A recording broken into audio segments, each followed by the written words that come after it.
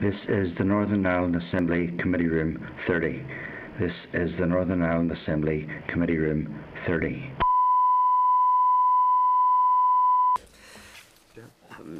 Can I welcome members to our second meeting of the Education Committee. Advise members of the public gallery that they are welcome to use. Should I wait until there are members of the public gallery? I'm not sure. Let people arrive. Okay. Well, for the benefit of those in the public gallery, I'd advise them that they're welcome to use mobile devices as long as they're in airplane mode and all devices are muted. There is Assembly Wi-Fi available. Password details are available on the gallery rules, and it is not permitted to take photographs or record any of our meeting without prior permission. Okay, members, anyone aware of any apologies? I know that Robbie Butler MLA has advised that he will be late arriving this morning. Clark, any other apologies? No? No. Sorry.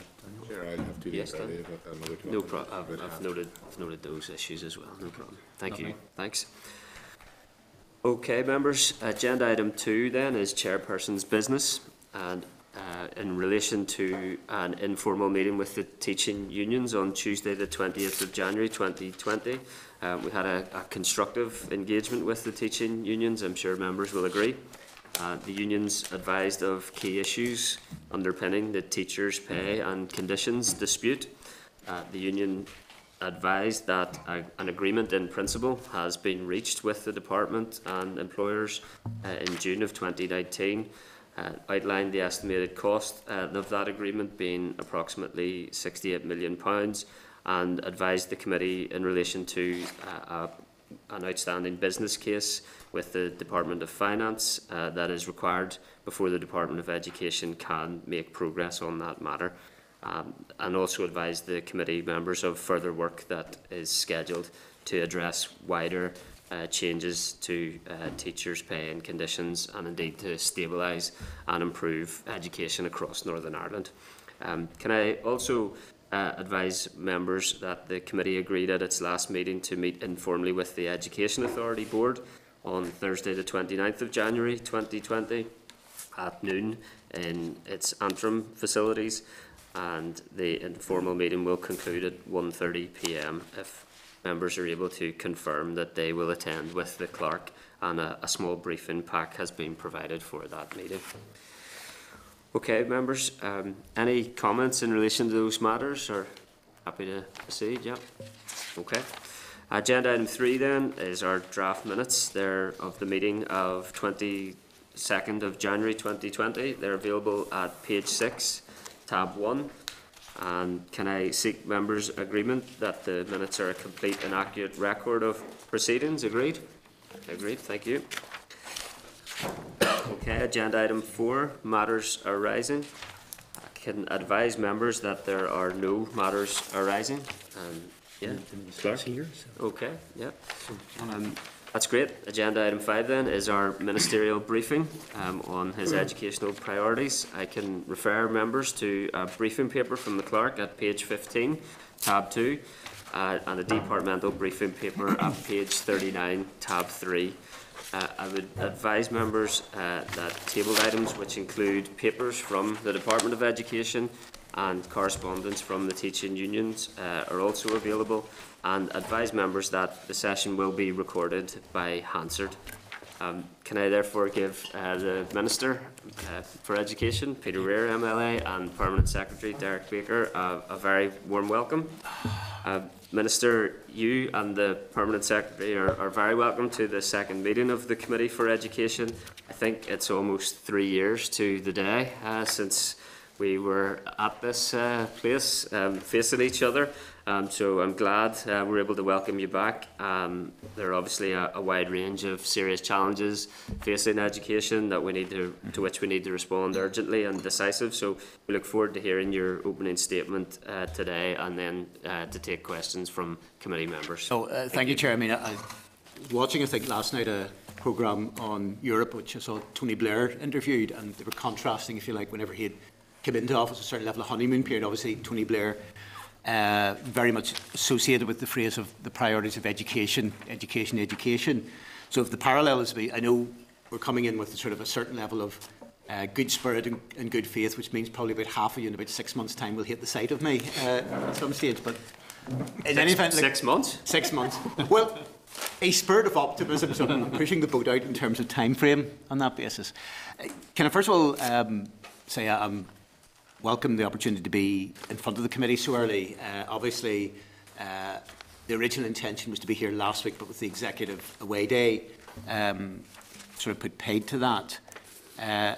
And from that point of view also, from both myself and the department, we're very open to whatever is being sought, indeed any appearances. I know after both myself and the Permanent Secretary here, you'll have a number of senior officials who'll be able to, I suppose, you'll be able to drill down on some of the detailed issues where they have particular expertise and experience. It's also the case that in terms of any papers or information that you need, we'll be, again, happy to facilitate.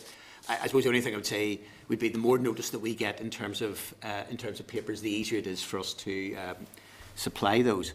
Can I say, obviously, I feel that commonly I think we share a view of the importance of education within, I suppose, not just Northern Ireland government, but for everyone in Northern Ireland. And while we can highlight, I suppose, the positive impact that good education has on communities, on society, and obviously it's a key driver in terms of the economy, to my mind the most important thing with education is the impact on the individual.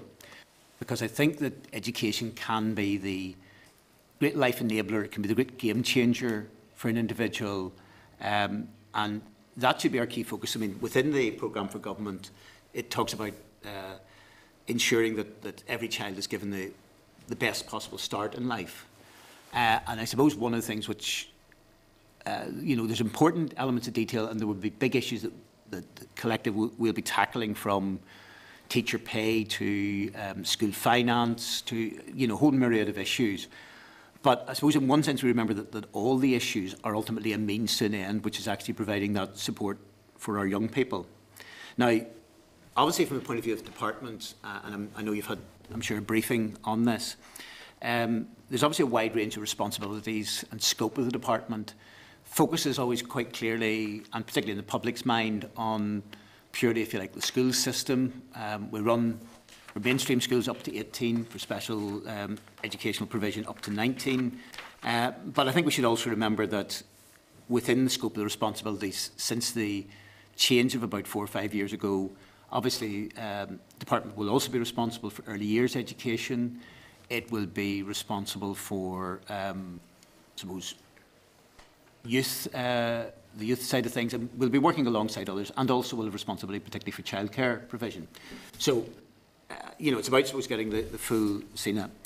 In terms of the issues that are coming up, I want to touch on a few just briefly. It is hard because I think the elephant in the room consistently, particularly on a lot of the big issues that are facing us, is that of resources. And that will mean, depending upon where we end up with resources, either that things can be quite manageable, doable, or alternatively we could be in very tough territory, depending upon the level of resources. Now, principally here, and I know you will have Philip Irwin up later and John Smith as regards the Strudel situation. I'll touch briefly on the issue of capital before we move on to resources and the recurrent resources. In terms of capital, look, there's no doubt that if you are going out there within the sector, could you, and there was unlimited capability and unlimited amount of money, could the capital budget be spent 2 times over, 3 times over? Yes, certainly it could. However, what I would say in the broad level, compared, I suppose, with the pressures on the recurrent budget, I still feel we're in a better position as regards the capital budget. This year, capital budget in terms of mainstream spend is 157 million, and there's also then that ongoing issue as regards Fresh Start money, which for integrated and shared campuses. And I suppose where we are, particularly in terms of the main budget, there can be a considerable level of confidence that the main capital budget will move along at probably at least a similar pace. I suspect, given what has been said nationally in terms of infrastructure, that the Prime Minister is likely to embrace higher levels of spend on capital, which will have some level of knock-on effect for us. So, and there are, I suppose, limitations in Northern Ireland about precisely what can be spent, because you're dependent upon, if you like, what various professional bodies can do in terms of development plans, in terms of construction. So there will be a little bit of a natural limit. As such, I think we are fairly confident that while we can always spend more money, that we'll be able to keep a flow of capital projects. And one advantage that we would have, that in terms of the main capital budget, I don't think we've been at any stage in terms of the main capital budget where it's unrestricted, been in any way not drawing down what we've asked for or indeed been able to spend, is that we have a mix of capital projects. So there will be major capital works in which there's likely to be a call made in relation to that at some stage. And also, as we saw from a couple of weeks ago, School Enhancement Programme, which has been very successful in a range of schools and has the advantage of it can be delivered at a quicker rate than the major capital programme. And also there's minor works programmes. And to some extent, if there is therefore any problems within the system in terms of any spend, there can be a little bit of switching about from year to year with those various programmes. So it means therefore we're in a good position to absorb the capital money. So from that point of view, I'm not saying, again, if the executive was to decide to put more money into capital in education, and I need to also make sure that we spend that very strategically. Could more be spent? Yes, I think more could be spent. But in terms of the elements of pressures, it's maybe less than it would be on the broader resource side of it. On the resource side, I suppose maybe to touch on four major issues. First of all, there has been for school budgets considerable pressure in recent years. I think across the education sector, we take sort of what is, I suppose, generally speaking, a historic high point of spend of 2010, 2011. In real terms, we're around about £230 million of a gap if we kept pace with inflation. Now, particularly for schools, we're in a situation where schools in recent years have very much worn hair shirts. They've been in a situation where they've made cuts. And despite that, and it has been highlighted very clearly by schools, that even with doing that, schools are not in a position to make ends meet. That is a result, in the last number of years, we have seen that the drawdown in terms of deficits increasing, surpluses coming down. There has tended to be an overspend of 20, 30, perhaps more million, because essentially schools are not able to cope within budgets. And the purpose, I think, even in terms of the monitoring round, we'll be able to apply a little bit of money to try and ensure, because essentially that is filling salaries for teachers. I should say as well, the other thing that schools have a difficulty with is they have a very limited room for manoeuvre, which is that for schools, roughly speaking, 80% plus of their budgets will go directly on teacher salaries. It's well over 90% of general salaries. So there isn't a great deal of ways that they can make some level of savings within the school without ultimately leading to some form of redundancies, which is something we don't want to be able to see. There is a need in terms of where we are, and although we don't have the final figure, we anticipate that the amount of expenditure beyond what was allocated in the ASB will be greater this year than it has been in previous years. That will not be something, even if we get a generous budget settlement, that will be solved overnight. So it's a question of starting to close the gap on that. That's one critical issue. Obviously, something which is very much in people's mind and another key priority is that of pay and conditions, and particularly as regards the teachers' pay settlement. Where we are with that, and I think it's been fairly well publicly documented, there has been, from the summer of last year, effectively an agreement between management side and teacher unions on the period between 2017 to 2019 to take things up to the 1st of September. There is a case which has been put into the Department of Finance in relation to that. We have, I suppose, to use a Borisism, sort of an oven-ready deal that is there.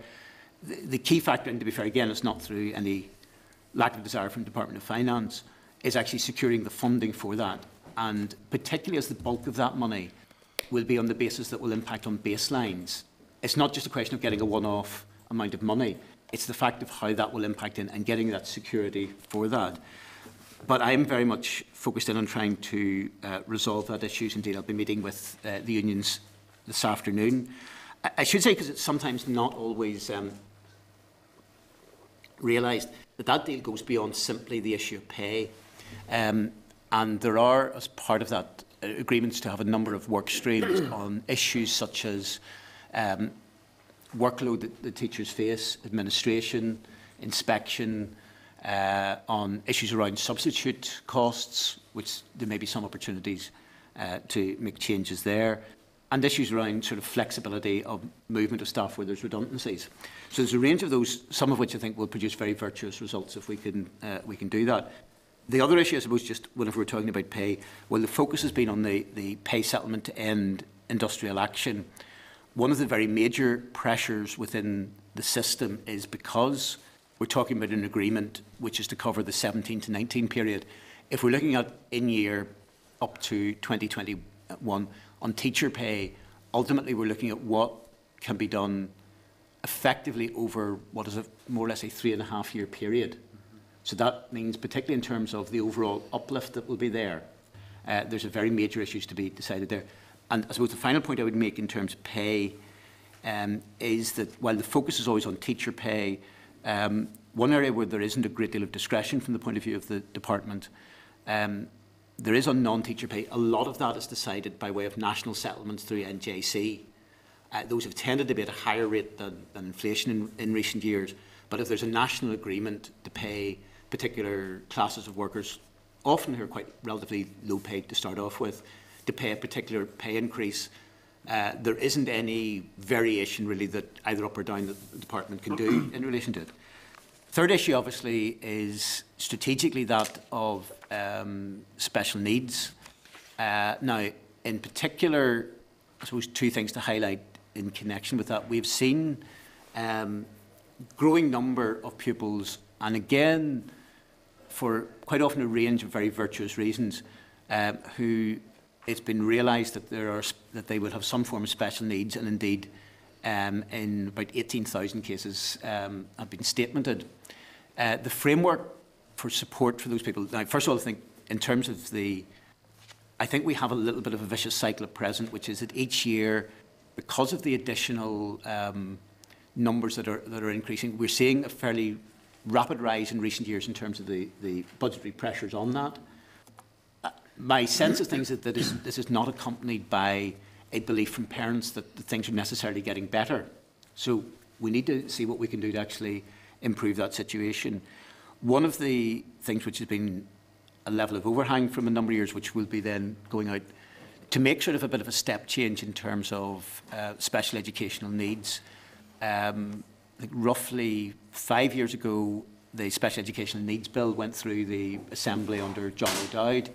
Arising out of that were due to be regulations which need to pass through the Assembly and a code of practice. It would be our intention, and that would provide a support framework and make some changes, put those into effect. Those have been cleared, I think, with departmental solicitors around about December. They're ready, I think, fairly soon to go out to consultation. The one point I would highlight is that when those are put into place for schools, that will create in and of itself additional responsibilities and pressures. I think to the extent that we feel that there will need to be a level of additional funding, considerable level of additional funding given to schools to be able to cope with that. And I suppose the fourth point just I want to make, just in terms of issues around sort of big ticket items, is that of childcare. And obviously as part of that is a commitment to expand the childcare provision. In Northern Ireland we would have the lowest level of provision in terms of free childcare in the year before school. Now, there are different models which, and one of them will be put as a proposal ultimately to the executive to expand that up to a 30-hour provision. I should say as well, there are also, while the focus is always on the 30 hours for the year below school, there are other implications both of school-age children and indeed through Bright Start with some of the issues around younger children. What I would caution again, that is also, all these items that I've mentioned are very big ticket items in terms of cost. The other issue I suppose I'm conscious of with childcare, whatever model has gone down will lead to considerable expansion, particularly in terms of the amount of hours across the board that nursery provision can be made. Leaving aside the finance aspect, there will be a need to build up capacity within the sector. So even if this was something, for the sake of argument, that was put to the executive next week and agreed, this will take a reasonable period of time to build up to that point. And there will therefore be issues around parental expectation. Now, allied, I suppose, with resources is the issue, because I think there's an interlink with a level of reform. Very specifically within the New Decade document, there are two aspects where there is particular focus on reform. One is a commission that will look at overall reform of the system, particularly to drive effectiveness and efficiency, and a second very specifically targeted particularly at underachievement. I would say the one advantage we have, financially those are things which are not, the two commissions will not be big ticket items in terms of cost, and the other advantage we have with both will be that we're not starting from a point of zero. On underachievement, there have been down the years a number of reports on underachievement, and I suppose there will be a particular focus whenever we get to the point of that on how we can actually implement things, how we can produce best practice. But there's a lot of good things happening out there in terms of underachievement, particularly in early years, and one of the things that I think we find very successful within schools, which are nurture units. Similarly, on the broader issue of reform, the department, while obviously in the absence of devolution there has been a major restriction on broad policy context, is sort of engaged with EA and other organisations in a range of work streams that have looked at transformation and are gradually, if you like, building up information around that. Look, there will be a number of issues, I think, how we have a more cohesive system in terms of what we provide in terms of the school system. There is obviously a need, again, without prejudging any of the solutions within that, around to, I suppose, turbocharge area planning, which at times, while there has been, and to be fair, one of the advantages has been that the Permanent Secretary has been able to take development decisions, the pipeline of development proposals coming forward has been limited, and I think we need to see that moving more quickly. There are issues around the mixture of the workforce, around how we have best intervention. So there's a range of things that those bodies, and I'll be looking to bring forward proposals first to the executive and then wider within that. I suppose the only issue I would put is a little bit of a caveat to that. It's important that reform moves alongside finance. Reform in and of itself is not the golden ticket to solve our financial difficulties. A lot of the reforms that are needed, even particularly around area planning, will be less about massive amounts that are saved, but more about actually improving the quality of education, and that's particularly true in area planning. If we look at the broader level of efficiency, yes, there are things that can be done more efficiently, provision that can be made. We have at the moment, when you include nursery, about 340,000 pupils within the schools system. That in terms of numbers is roughly about 17,000 more than it was a few years ago. And indeed next year those figures are due to increase yet again. Demographics have increased in that level. However efficient we get at the moment, we've roughly about 18,500 full-time equivalent teachers. It is unrealistic to say that even if we move to more efficient, that we're going to see a massive difference in terms of the numbers of teachers. We still need a large number of teachers to be able to teach. And similarly, even where we see there are virtuous things that can happen, the nature of education, sometimes it will take a level of time and sometimes require legislative provision to be able to turn some of those things around. Final point just I want to touch on is that there also is a recognition, which is critical in any form of joined-up government, that a number of the challenges that we will face will require cross-sectoral solutions. Principally, if we look at areas around how we ensure that we get the best out of early years. There's a clear crossover with health, because particularly if we're talking about, and a lot of the difficulties we have around underachievement is actually happens before the child even gets through the school gates in the first place. And particularly with health visitors being the principal point of contact with most families, there's work that needs to be done with health in relation to that. And I suppose we're working to ensure that, particularly the Children's and Young People's Cooperation Act, that it's important that that filters down at very much at a grassroots level. It's not just something which is decided at a higher level. But similarly on health, there are cross-sectoral issues on SEN, similarly on mental health. And I should say also in terms of mental health, it's important to note that while there are vital issues around children's mental health, in doing that there is also, I think, a job of work to be done for the staff within schools. And indeed they will face, and we've seen probably some of the stresses, particularly in some areas with the challenges of suicide, and we've got to realise that that has a major impact on the wider school community. So people can't be ignored on that side of things. And I suppose finally, in terms of cross-sectoral that I want to highlight, there's also a key job of work, which again there's been some background work that's been done between ourselves and Department of Economy to ensure that we have a 14 to 19 strategy that is fit for purpose.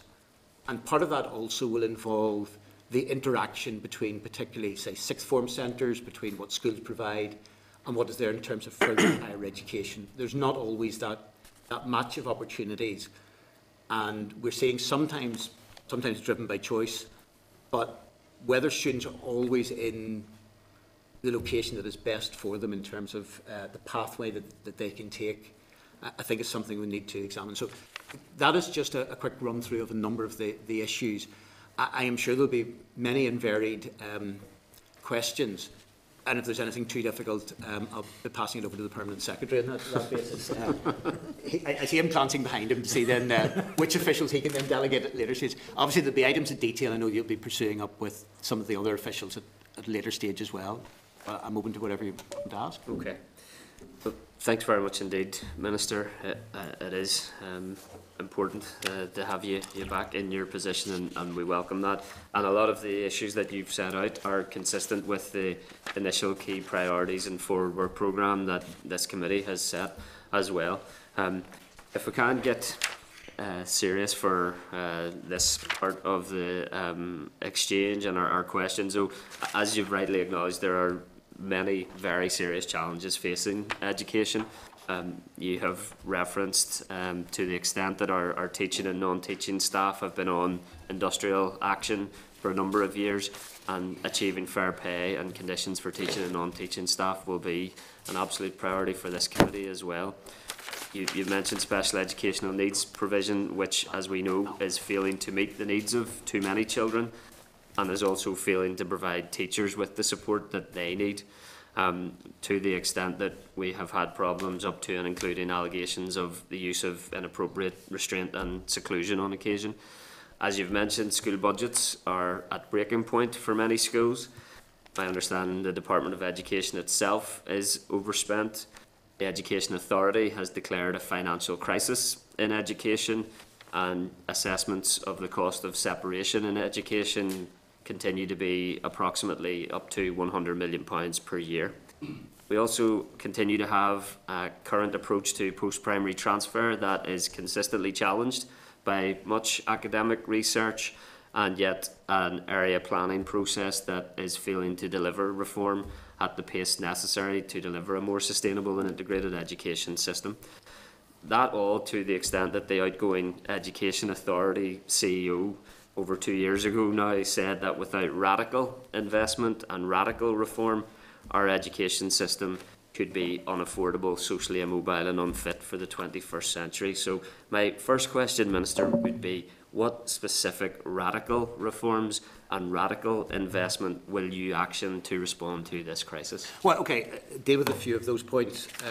First of all, just on a point of clarification on one point, teaching staff have been in industrial action, non-teaching staff haven't been on that basis. Okay. Well, there's a little bit of occasional impact on that side of things, and particularly while a lot of non-teaching staff quite often are in low-paid jobs, the levels of pay increase for non-teaching staff have tended maybe to be in around about 4% in a number of the years, and so consequently there isn't the direct same problem.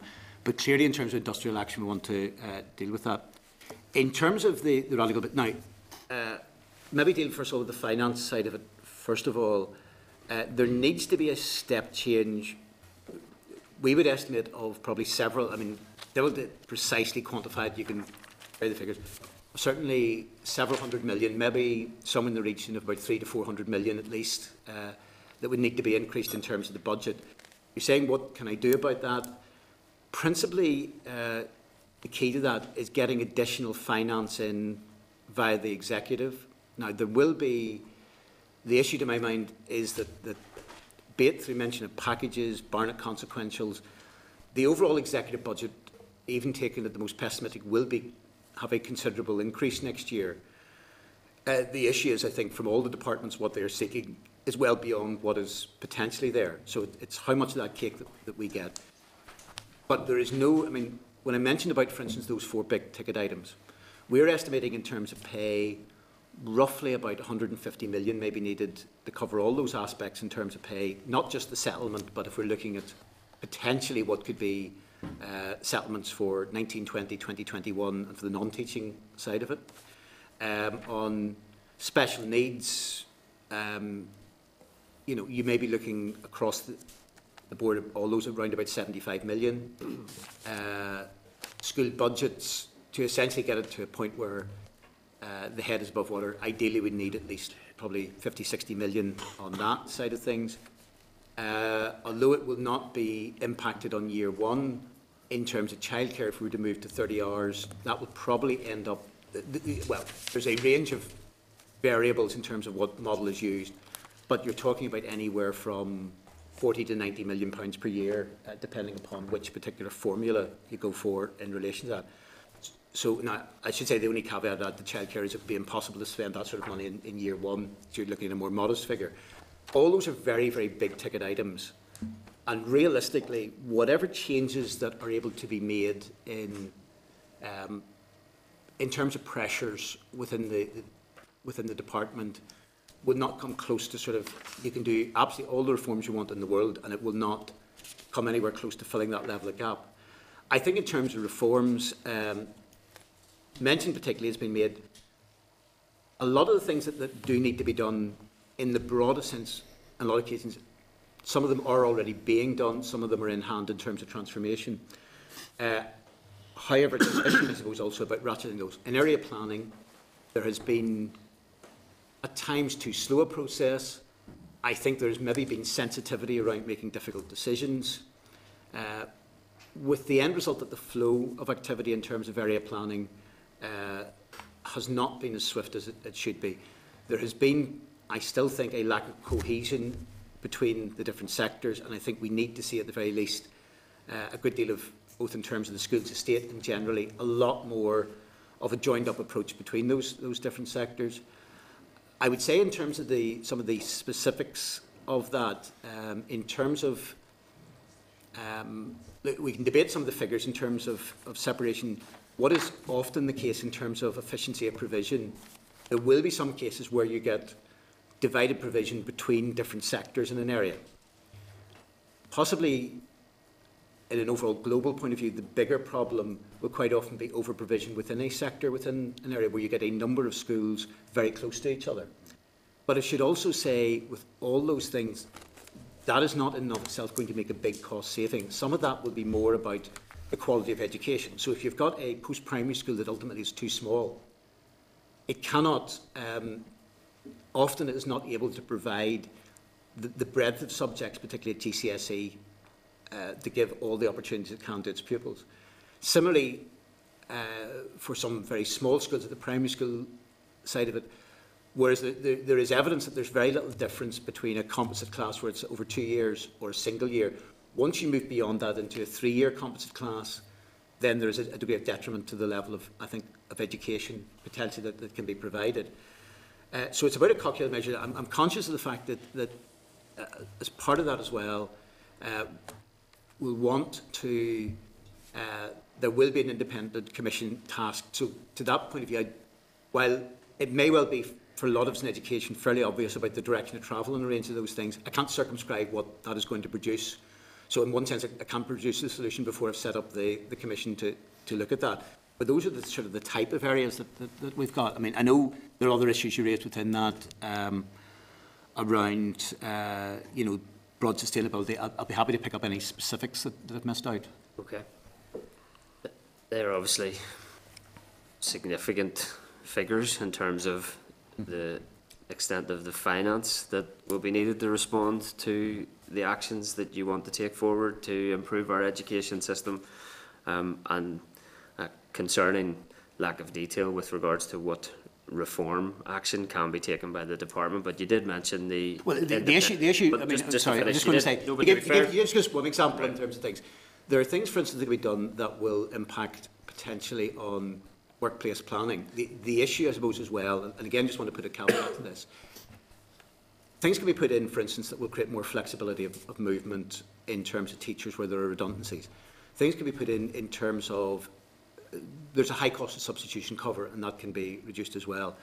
If you're looking at some of those things, those will require regulations.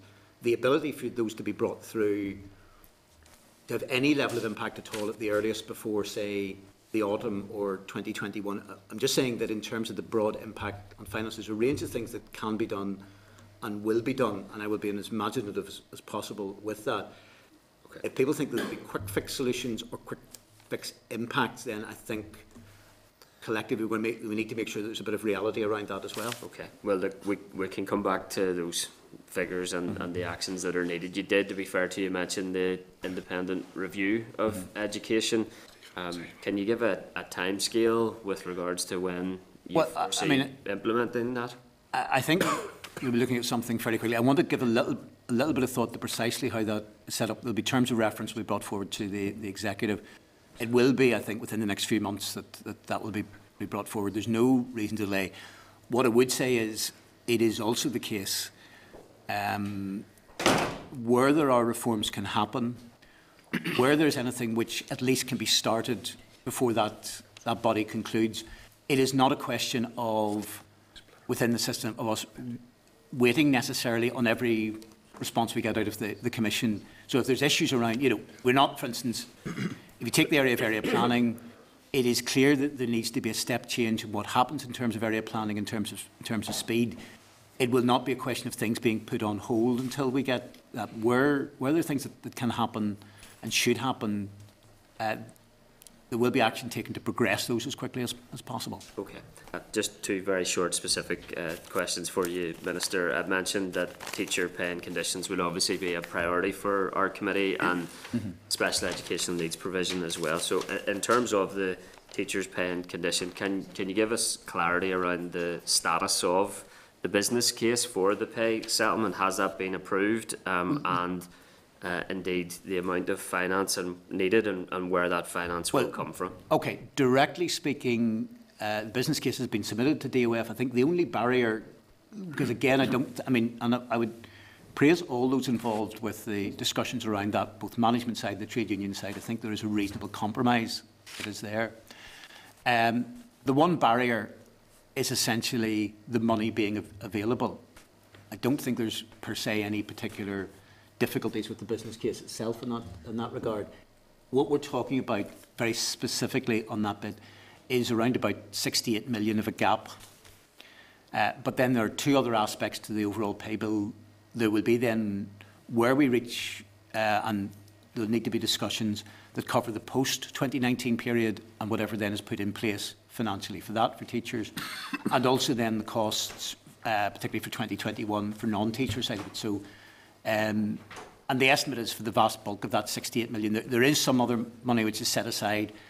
The overall amount, I suppose, it would cost from the teacher, we estimate around about a little bit over 100 million. There is some money that is kind of waiting, I suppose, accrued that can be applied to that.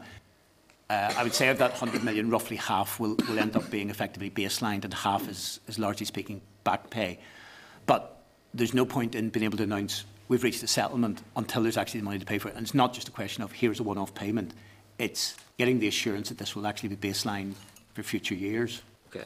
Chair, can I? Well, the key, I'm conscious to get to members' questions as well. So the key question is, where is that money coming from? And is it coming quickly enough that you're going to be able to avoid any further escalation of industrial action, such as strike action? The money can only come from an increase in the department's budget, because the scale of those sort of changes, and that will stand or fall on the budgetary settlement, particularly for 2021. I know that, I think the timescales from the Department of Finance is that the Minister will probably present a budget probably towards the end of February. Across it, that will be the critical, and there'll obviously be discussions as to what the needs of departments will be going on over the next 2 weeks. This is something which has already been, in the broadest level, discussed at the Executive Away Day. It can only ultimately come externally, because realistically, and particularly if you're looking to solve this in a, and this will also unlock some of the work that will be able to be done in terms of the work streams. You know, that is a sort of figure which you can't be generated up internally. You know, there are certain imaginative things can make small contributions, but that sort of scale of money is something which can only come by way of an external increase to the department's budget. I mean, to give an indication of things across the board in education, which is why sometimes we've been hit by national issues around pensions, around national insurance contributions. Education, in terms of its budget, is more salary driven and more human driven than any other department in Northern Ireland. Around 80% of costs will come. Okay, we understand that, Mr. But the key, and you say externally. So what exactly is being done to access that finance externally? Well, the finance externally will be the executive agreeing on a budget and agreeing on a budget for the Department of Education. With all those things in terms of how we deal with the challenges, look, I can be as imaginative as possible. In terms of hitting the big challenges, these can only be done if there's considerable additional uplift in the budget. I can't allocate money which simply isn't there in that regard. Okay, keen to bring other members in as well, Minister, and thank you for your answer so far. Robin Newton. Thank you, Chair. Can I thank the Minister for coming? Minister, I think we all agree that education is something which really can't be overestimated. And indeed that it isn't, as you referred to, just attendance at school, that the implications are that education has a huge impact on the future of our young people, families, communities, and you made reference to the impact on the economy as well. And indeed the very broad outline that you have given of your ministerial responsibilities. I wonder, could I ask you, Chair, in terms of, you made reference to reform, the need for reform, and indeed reform and legislation. You also indicated that you weren't in the business of seeking quick fix solutions, but could you perhaps outline to the committee which aspects of primary and secondary legislation you might be considering for the... I think that will arise out of, and I'll need to seek advice, and I know that, to take one example, if there are certain changes around substitution costs, if there may well be around flexibilities of issues as well, there will be advice of certain things that can be done that will require regulations or legislation, and some that won't.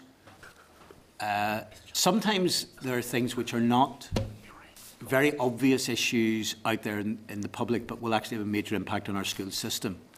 So, for example, I think we do need, and I know, to be fair, long before I was involved with this committee, did a report on inspection, and I think there's a need for changes in the way we do inspection. We need to move towards a situation in which there is much more of an improvements agency focus in terms of inspection. I think inspectors have done a great job down the years, and they've actually quite often been the victims of industrial action on that. But we need to move to a situation which there's a greater level of high trust for our teacher workforce and for schools. So that will, if you like, change an emphasis on the inspection. That's not something which is necessarily going to lead to headlines out there, but I think will have significant impact. Similarly, I think around workload and administration, I think we do need to burrow down to make sure that there isn't duplication around what can be done. Sometimes that's actually more a question of miscommunication. You know, what schools may expect that they have to produce may not actually match with what's being asked for. So there's needed clarification, but we need to drill down on that. So it's about a range of things of that nature, some of which are simply things which there are actions that can be taken. Some will have some sort of need for some legislative underpinning. Clearly, for instance, in terms of providing better provision in terms of SEN. It requires SEN regulations to be put in place, but it then also requires, as part of the framework there, additional resources as well. So it's kind of going hand in hand on those issues. Okay. Deputy Chairperson Karen Mull. Thank you. Thank you to the Minister and the Permanent Secretary for coming along. You're very welcome. I know we've only a short time today and there's so much to get through.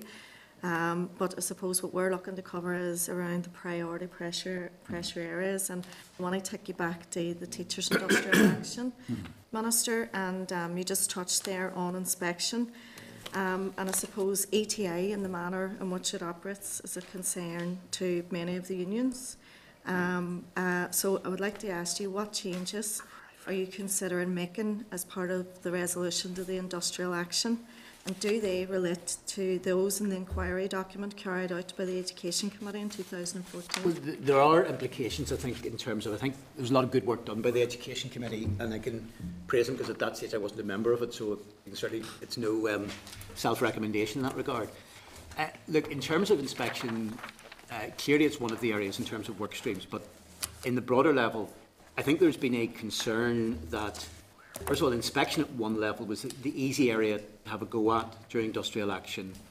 And I think we do need to ensure that there is embedded inspection within the system. However, I believe that we need to move to a situation which, in terms of provision, is a little bit more light touch, is one that focuses in on, as I said, which I think was one of the recommendations of the committee of moving towards a Northern Ireland sort of improvement service, or whatever the exact titling. And I think that's the level of refocusing. I think, to be perfectly honest on it, I think that those are sensible moves. And looking at that, for instance, how we at least either ensure, either by clarification or by changes, that if we're looking for data to be produced for inspection, that we ensure that there's nothing over and above what is more or less generated generally by so there's no additional pressures. Sometimes, quite often, that has been maybe through misunderstandings, to be perfectly honest on it. So it's around those sort of issues, and looking at what way we can restructure that side of things to a more cooperative relationship between the two. And to be perfectly honest, if there wasn't industrial action, I think that's something we need to do anyway, type of thing. Can I add a point, please, Chair? Yes, certainly. Just to clarify a point on the potential pay settlement, for the benefit of the committee, management side and the teachers' unions reached agreement in principle on a deal. So even if we got the money today, that would still need to be put by the teaching unions to their members for their ratification. So it's not just a done deal. Yeah. And just to expand on the Minister's point, I think you're probably aware that as part of that in principle agreement, we have identified a number of work streams, and some of those focus explicitly on school governance arrangements, which includes inspection and workloads for both teachers and principals. I would just like to make this point. I think sometimes there's a bit of myth busting needs to be done around inspection, because the vast majority of inspections are very positive for schools in their outcomes. Through the discussions on the industrial action, there has been really good engagement between the teaching unions and the Chief Inspector.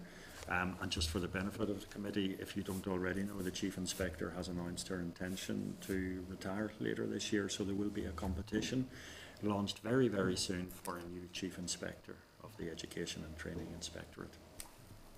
Thank you. Okay. Can I ask a very brief supplementary further to that? Derek, you mentioned the need to get teaching union support and sign off on any deal. Obviously, I had asked previously, and I'm not sure I got an answer. To what extent are you concerned in terms of how quickly this in-principle agreement needs to be financed and agreed before that good work, that goodwill becomes very difficult to retain? Well, clearly, in one sense, things have been stretched longer than ideally they would have to be. But I also want to, if we're in a position to sign off on something, it's got to be on the basis of a firm foundation. Now, I think we are looking, I'll be meeting, as indicated, I'll be meeting representatives of the 5 unions later on today. There has been, I think, good work has happened between the department and the unions. So I think there is still that goodwill there. I think that if we reach a point which there's an adequate budget settlement, that is a shorter time frame than probably will be there for, it may take a month or two for the unions, and was one of the issues I wanted to clarify with them.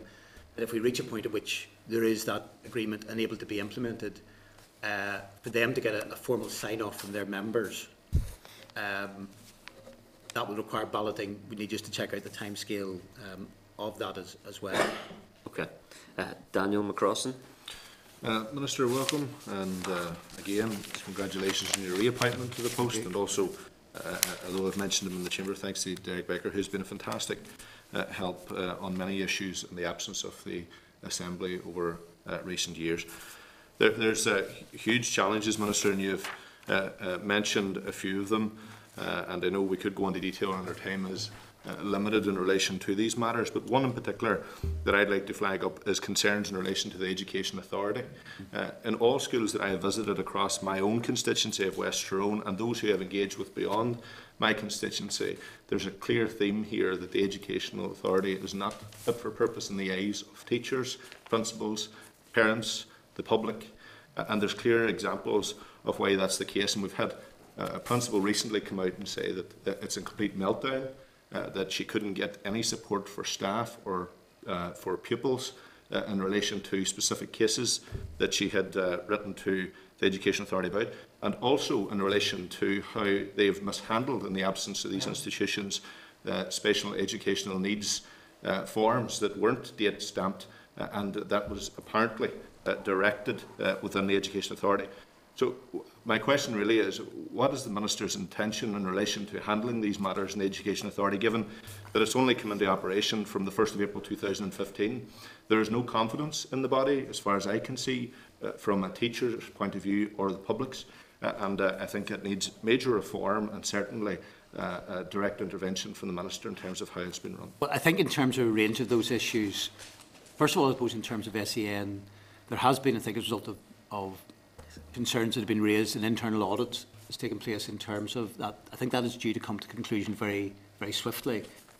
The key element, I suppose, for all of us, and while in one sense the handling of issues directly by EA, there is a certain amount of internal sort of work that has to happen, the key element is to try to ensure that we get proper provision and protection for the most vulnerable children without there. So I'll be looking at that very closely. I think, to be fair to the EA, I think there have been problems that have occurred. Probably, to be fair, in terms of the level of support, they will also be a certain amount of victim of the overall financial situation, which is that both successive ministers and also the department has looked where there has not been enough money to be able to provide it. The first emphasis has been to try as much as possible to protect school budgets, which means, I suppose, to be fair, the EA has taken a disproportionate amount of the hit within that. One of the byproducts of that has meant that you're in a little bit of a vicious circle, that they're not able then to provide, I think, the level of support. Look, I'll be looking at what aspects are there. I think there is an element where there have been difficulties. There's an onus on the EA at times, both financially and in terms of what it provides to ensure that it gets its own house in order.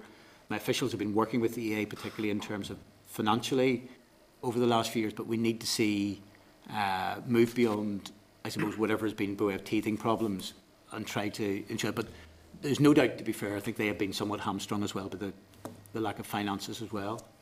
Thank you, Minister, for the answer to the question. But there's major financial challenges in all the departments, and there absolutely are major financial challenges in your department, and that has had a knock-on effect. But it does not justify the absence of simple communication between the Education Authority and a principal of school that is desperate for some support, advice or guidance on very delicate matters. And this is not an issue in isolation. There has been many examples, Minister, and I would suggest that the department at a very serious level and very, very quickly address the lack of communication between schools and the Education Authority, particularly when a teacher who obviously would have tried or exercised every possible avenue to deal with that situation, then resorted to calling the Education Authority for advice. No, look, that will be something Daniel will be raising directly with the meeting the Chair and Chief Executive fairly soon in relation to that. I'll just add one point, Chair, please. I mean, you know, we sometimes hear these stories too. People say it about the department as well, so we're not immune. I would reinforce the point. I think the Education Authority had a very difficult birth It went on far too long, and 5 education and library boards were seriously debilitated before they came into one organisation. However, you may, and I know that the committee has asked for a paper on transformation. One of the work streams in that is about services provided to schools, primarily by the Education Authority, and there are a number of projects in there to improve the quality of services to schools, and I know the authority is looking at that. What services do we provide? How efficient are they? More importantly, how effective are they? How responsive are they? We also have a project looking at the whole SEN approach, not through our eyes, not through a bureaucrat's eyes, but through the parents' eyes and through the child's eyes. So we are on the case with the Education Authority, and they're very, very we've even given them some modest resources within the constraints that we operate from the transformation monies to look at the quality of services that they're providing to schools, so we don't get those kind of complaints from schools that they feel abandoned. But I have a lot of sympathy with the Education Authority. They're dealing with very, very difficult issues under massive resource constraints, and we are engaging with them. I accept the point you make. We get those complaints too. We have to address them together with the authority. Thank you. Okay, thanks. William Humphrey. Thank you very much, Chair.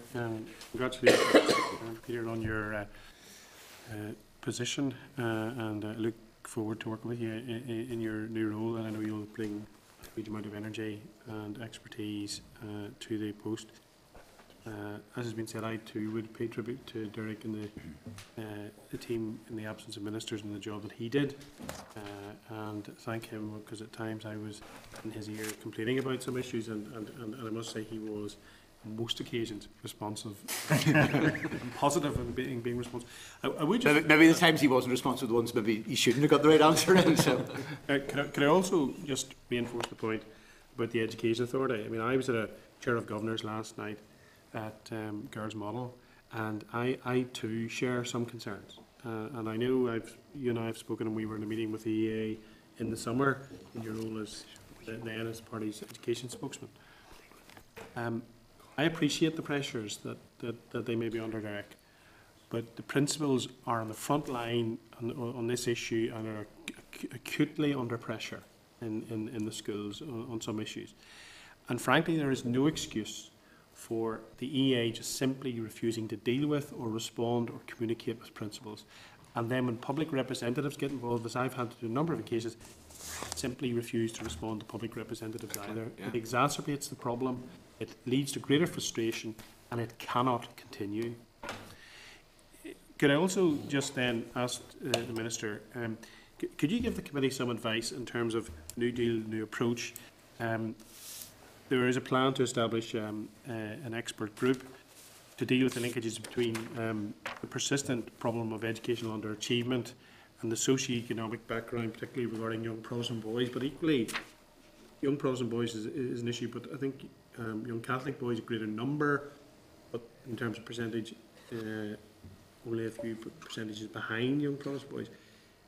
As someone who represents North Belfast, where this is a huge issue, can I ask what your plan would be there? Yeah, look, there will be the group that will be established. To some extent, a lot of the research, because there's been different reports being produced into this, has already been done. So I think a lot of the focus will be how we can actually implement and apply proper change. And a lot of that, while there will be, for instance, consistently on there's quite often some level of reference to transfer, for instance. The biggest issue across the board in terms of underachievement is investment in early years. And we've seen, for instance, the piloting of nurture units, which I think have been very helpful within that. There are issues around learning to learn, which again is part of the transformation work streams. There is particularly, as been indicated now, there are, I suppose to be fair, there are a lot of successes of the education system, and if we take it one level, and it's true indeed in both communities, if we take it one level, the number of people who end up with no qualifications at all actually is around about less than 1% on that basis. But what we are getting is we're getting, if you like, pockets of high levels of underachievement. And I think sort of trying to drill down into what actions can get taken. So I think a lot of the stuff I think can be brought about of where we look at interventions. I think it's also critical in terms of underachievement. There is how we specifically target things at boys, because I think where there is particularly a gap, you're right, in terms of, and it's not unique to Northern Ireland, there is a wider problem in this, on the gender side, that you get underachievement, particularly amongst males. So it's how we also can look at some specific measures in relation to that. I think one of the other lessons, and I've seen it, arguably if you call it on both sides of the divide in different parts of North Belfast and West Belfast, that it's critical of where there is collaborative efforts, and particularly where there's community buy-in, and how we actually harness that. I've seen that in the Shankill, I've seen it in some of the projects in West Belfast, I've seen it with the school principals in North Belfast, that where you get that broader buy-in in education across the whole community, you can actually start to produce results. The other thing I think we shouldn't be afraid of is, because politicians, we're always accused of short-termism. You're looking for the, as Robin put it, the quick fix. Sometimes it's you know, what will impact in a year or 2 years' time. Some of the investments and changes, and to be fair, some of the investments and changes have been made by previous education ministers, may take 10 or 15 years to actually, you know, if you're making an intervention which improves education opportunities for 2-year-olds, well, actually, where that will show up in the GCSEs will be 14 years down the line.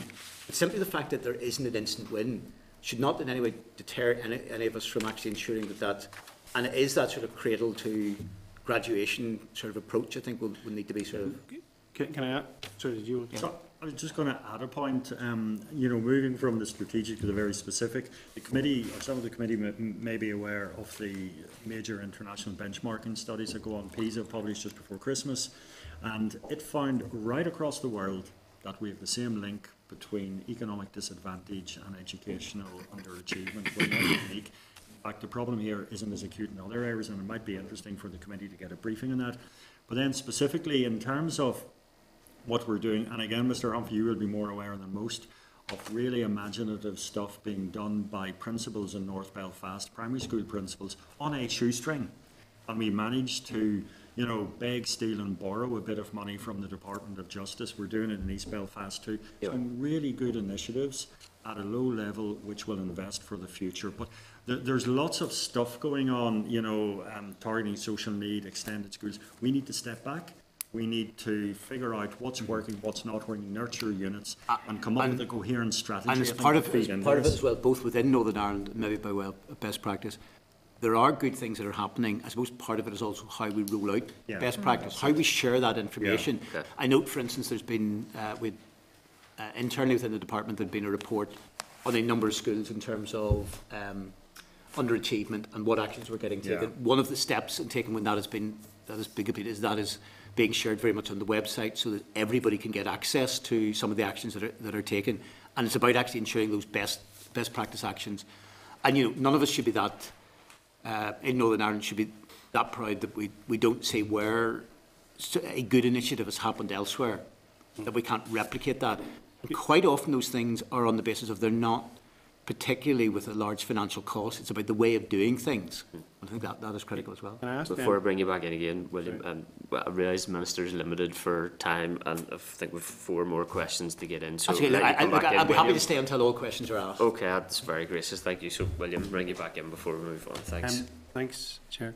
Can I just, in terms of the group, in terms of the expert group, have you any idea at this stage, and I know it's early days and you're only in post, when the group will be established? Well, again, as with both groups, I've been looking at the next few months to do it. I want to take a wee bit of thought and a bit of consultation with a few people so that we make sure that with both these groups we basically get one bite at this.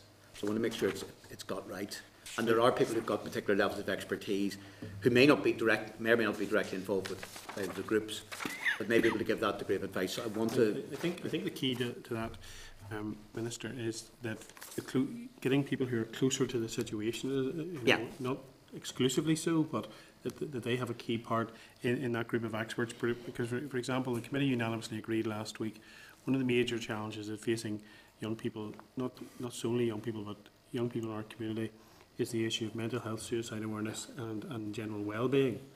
And I think one of the things the committee agreed on a joint meeting between this committee and health, but I think one of the things that, and I've mentioned this to Mr. Baker before, one of the things that's absolutely totally essential in this is that there's a joint up that's across government between Department of Education, Department of Health, Public Health Authority, Department for Communities, in my case, Belfast City Council, but local government in general, in terms of taking this forward, so that there's a multi-agency approach to tackle the issue that is a pandemic across the community, particularly acute in North and West Belfast, as you will be aware, and we need to address those. And I think those are some of the issues that... No, I think that's undoubtedly the case. I think in terms of cross-departmental working, particularly as regards mental health, will be critical. I think it's important, both in terms of the commissions, but even in terms of a range of the work, that we have voices at the centre of that who are directly on the front line. So, for example, we've mentioned in terms of issues around workload and administration, and, you know, look, there's important input in terms of the interaction between, say, education agencies. So you have the EA, you have the department, you have some of the sectoral bodies. That is all fine. But if you're looking to take the example, say, on the administration side of it, I would like people sitting around the table there who actually are directly day in, day out, or perhaps school principals or school teachers, who can actually say, well, actually, some of this will be strategic, some of this will be nitty-gritty. So, for instance, if you're talking administration, well, actually, Form X is being looked for, really, we're already supplying that information via Form Y. That's not really needed, that can be cut out. But it's that level of knowledge of the impact it has on the data, and that applies in all those aspects. So I think it'll be critical that there's at least thinking and voices around the table who are directly there on the front line. Thank you. I'm sure the committee would be glad to feed proposals in for your consideration in terms of the compositions of those reviews as well, Minister. Yeah, and look, I'd be happy to receive any information. Can I bring Robbie Butler, MLA? Thanks. Thank you, Chair. Thank you, Minister, Permanent Secretary. I'll try and truncate this, but I'll have two questions, but I just wanted to thank you for your early attendance here and your openness. I wish you well, Minister. I think this is certainly been no groundbreaking statement to say that education is perhaps the most important, along with health ministry. And I want to thank the Permanent Secretary for the work that you've done over this past few years, the accessibility that we have had with you while you have held the fort in our absence. And I think there will be a measurable price to pay, actually, for that absence. Glad you're back. Well, I do thank you for that, and there are great challenges, and I'm new to the committee, and when I've looked through my packs and I've seen the complexity of our education system, I shudder, and it concerns me, and it worries me, that to fix this, the multiple layers and the different groups and things that have been added to the education portfolio over years makes it so cumbersome. And when you look at the budget and the proportion of the budget that it takes, it's easy to see how we could lose money and not maybe best spend it. But I do wish you well, and I believe this committee is certainly set out on the right foot, and I know the Chair will do a good job. And one final commendation to yourself, Minister, is when you talked about mental health.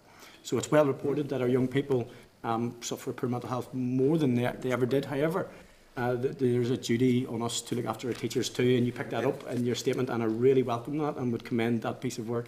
It's taken seriously, because if we want to affect our kids, our teachers need to be reinforced in their duty. So the two questions, the first one's an easy one, I think, and probably will be a straightforward answer, and the second one, if you'll indulge me. First one is around the announcement about post-primary places that have been announced, the extra ones in and around the Greater Belfast area. So the simple question in and around that, is it going to be in place for September 2020? Well, and will there be I should point now, I mean, where there are things that are uncontroversial, I want to see those fast-tracked. I should put a slight caveat that I think that has been announced as proposals from the Education Authority. Yeah. Will require development proposals, but what I think we want to do across the board as regards to development proposals, there will be a range of... Development proposals covers a multitude of sins. I should also say, because I've maybe been remiss of me so far, to thank, particularly, I know in the interim period as well, the immense amount of hard work has been done by departmental officials, by Derek in particular, so that to some extent, while there's been restrictions on what they can do, things have not stood still for 3 years. We've not been in a form of stasis in that regard. I think there's an opportunity, because with development proposals, to effectively get a two-tier type system, specifically where there are some issues around placement, around number of places, and sometimes that's also an issue of right sizing, that things can be grouped together as proposals, they can be moved fairly quickly. And to some extent, if you're making some adjustments to some of the numbers, that should be something which is fairly uncontroversial.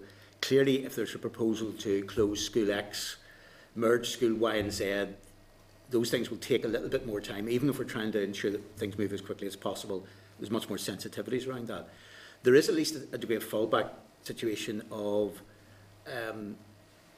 this, I suppose, is to permanently vary the numbers that are there. But there is also provision so that, for example, if on a particular proposal that is not through by a particular time, it can't be brought through, there is the power and has been used, and particularly has been used in the last year or two, of temporary variations. So if it is a question of, look, the change is not ready to be there as a permanent position for September, there is the opportunity then to effectively do the same thing by temporary variation.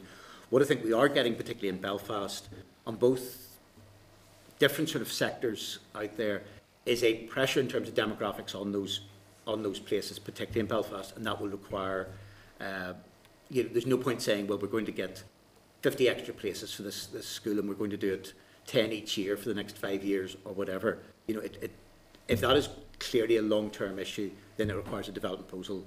But I think we can actually progress a lot of those things on a sort of a two-speed side of things on it. But particularly as regards uplifts in terms of numbers, there is a route which, even if there's any degree of slowness on one side of it, can then be progressed. Well, just on that then, just to finish this one out, I think there's a need then for the parents out there and people that will be seeking a place in those schools where the variation has been alluded to, as this is only a proposal now.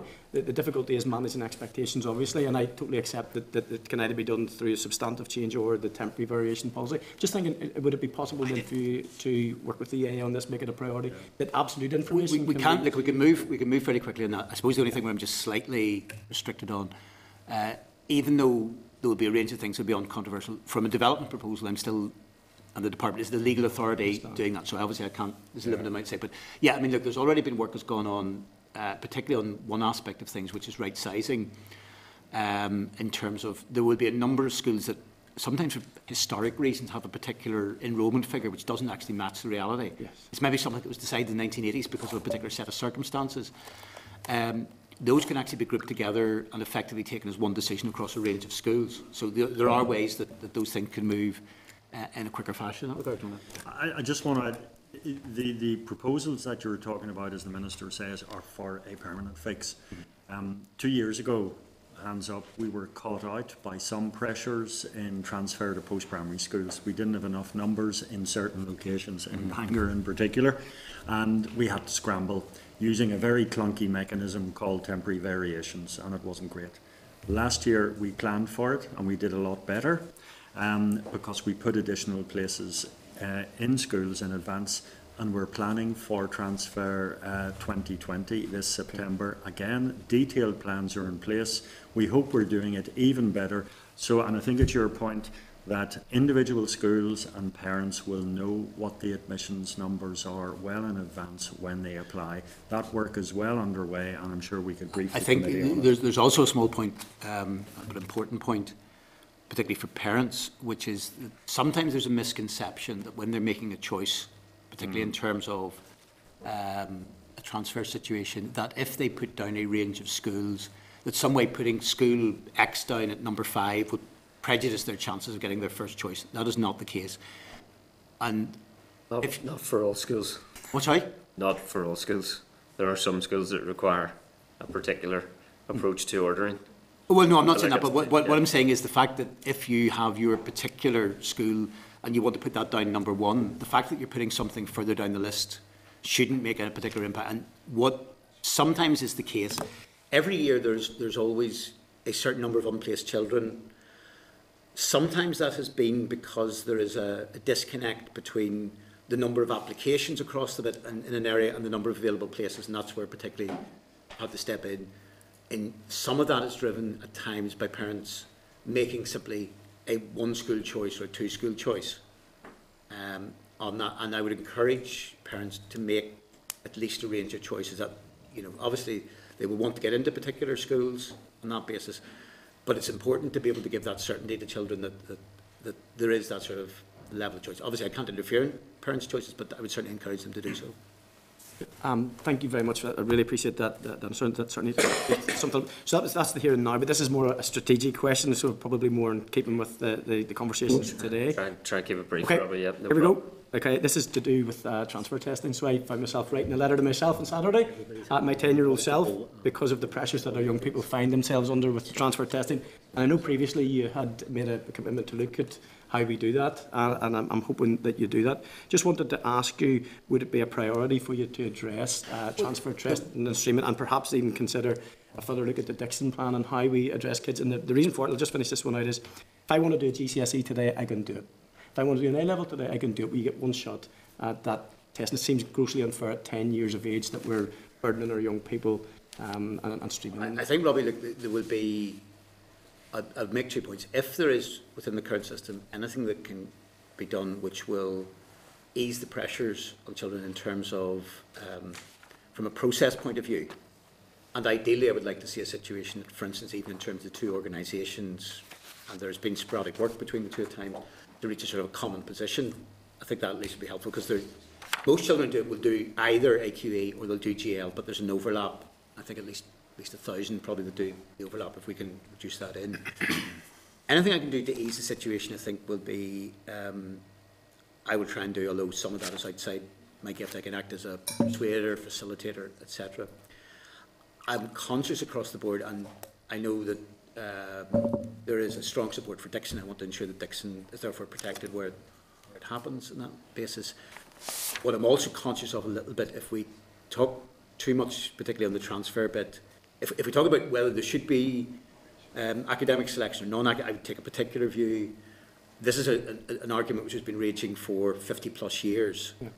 And I'm a little bit conscious that there will be a range of things where I don't simply disappear down a rabbit hole, which, you know, we could sit in this committee, I suspect, and debate academic selection, you know, for many, many years, and we're not, I don't think we're going to reach a consensus on it. So it's doing what can be done in relation to that. If there's any action I can take that can ease that situation, then I'll try and take that.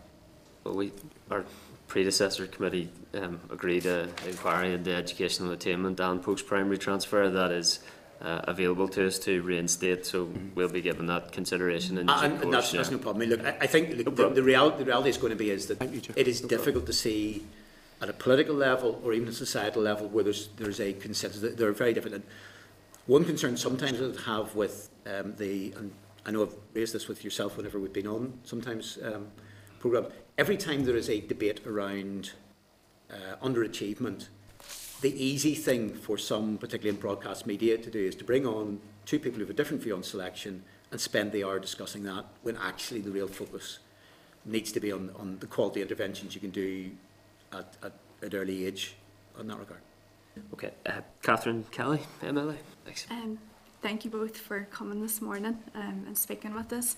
Just on that, when you talk about underachievement and early intervention, I think that the childcare strategy and it being published is something that needs to happen sooner rather than later.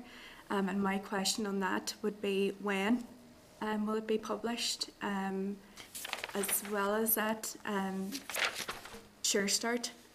We've seen the budget for the last 2 years has remained the same, and I think we would probably all be in agreement that we need to see further investment going into Sure Start. And is the department working on a development plan to increase the resource? Well, in terms of Sure Start, look, we'll work to put as much money as we can into that.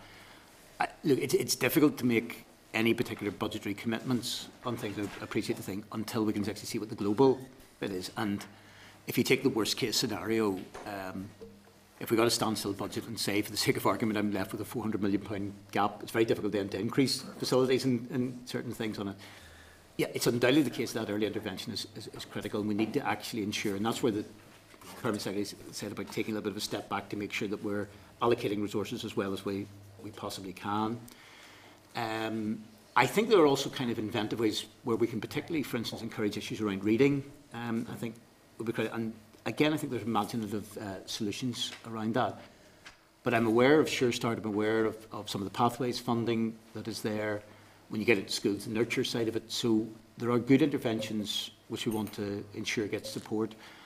And I'm also keen, at the very least, to try and protect that funding if there is a sort of a tighter financial position. So issues around Sure Start pathways and not be looking to make cutbacks there if enforced in a financial situation. And that, to be fair, has been the approach I think has been taken by the department in the last few years, when there has been some gaps and we've not been able to do as much as we wanted to, or even had to sometimes seek cuts.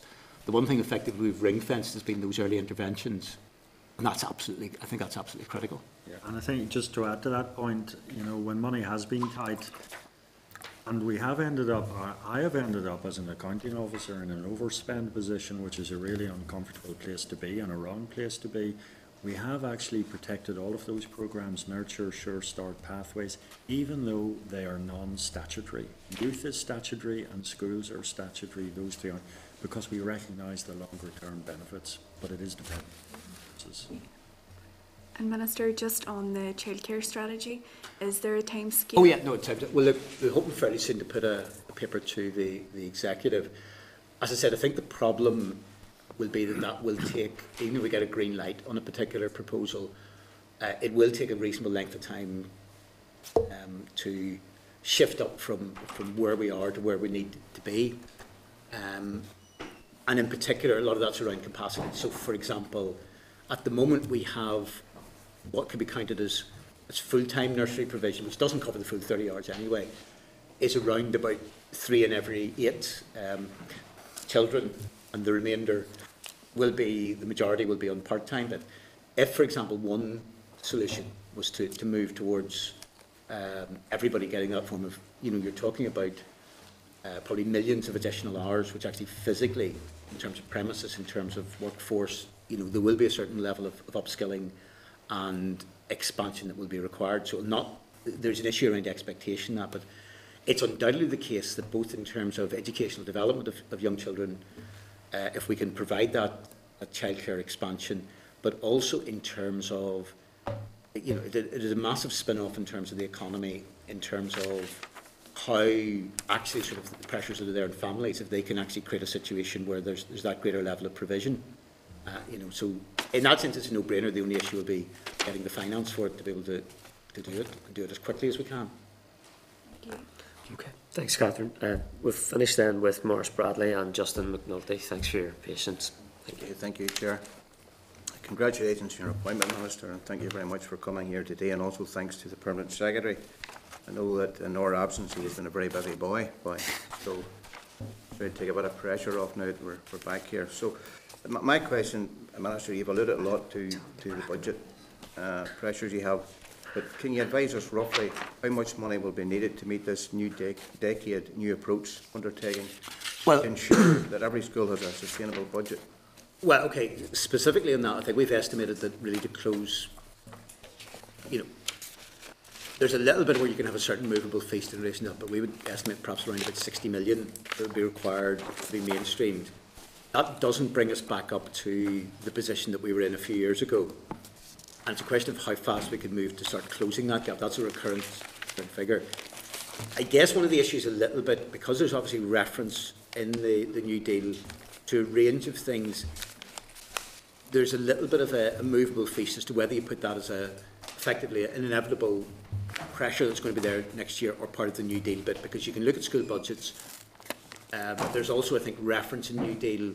Childcare, for example, is one of the areas that is referenced. In terms of the bigger ticket items, ensuring that there's a SEN side of things. And also, actually, as well, resolution to industrial action is also moved with the New Deal. So we can put different things in different columns. There are some of the smaller specific items that have been mentioned about the commissions, about greater work, for instance, with schools in Ulster Scots, for instance. A lot of those things, while they're very important, are not big financial asks, and that can be accommodated. But, you know, we're looking at, as I said, we've made an estimate, maybe of 60 million next year is what we would need to see.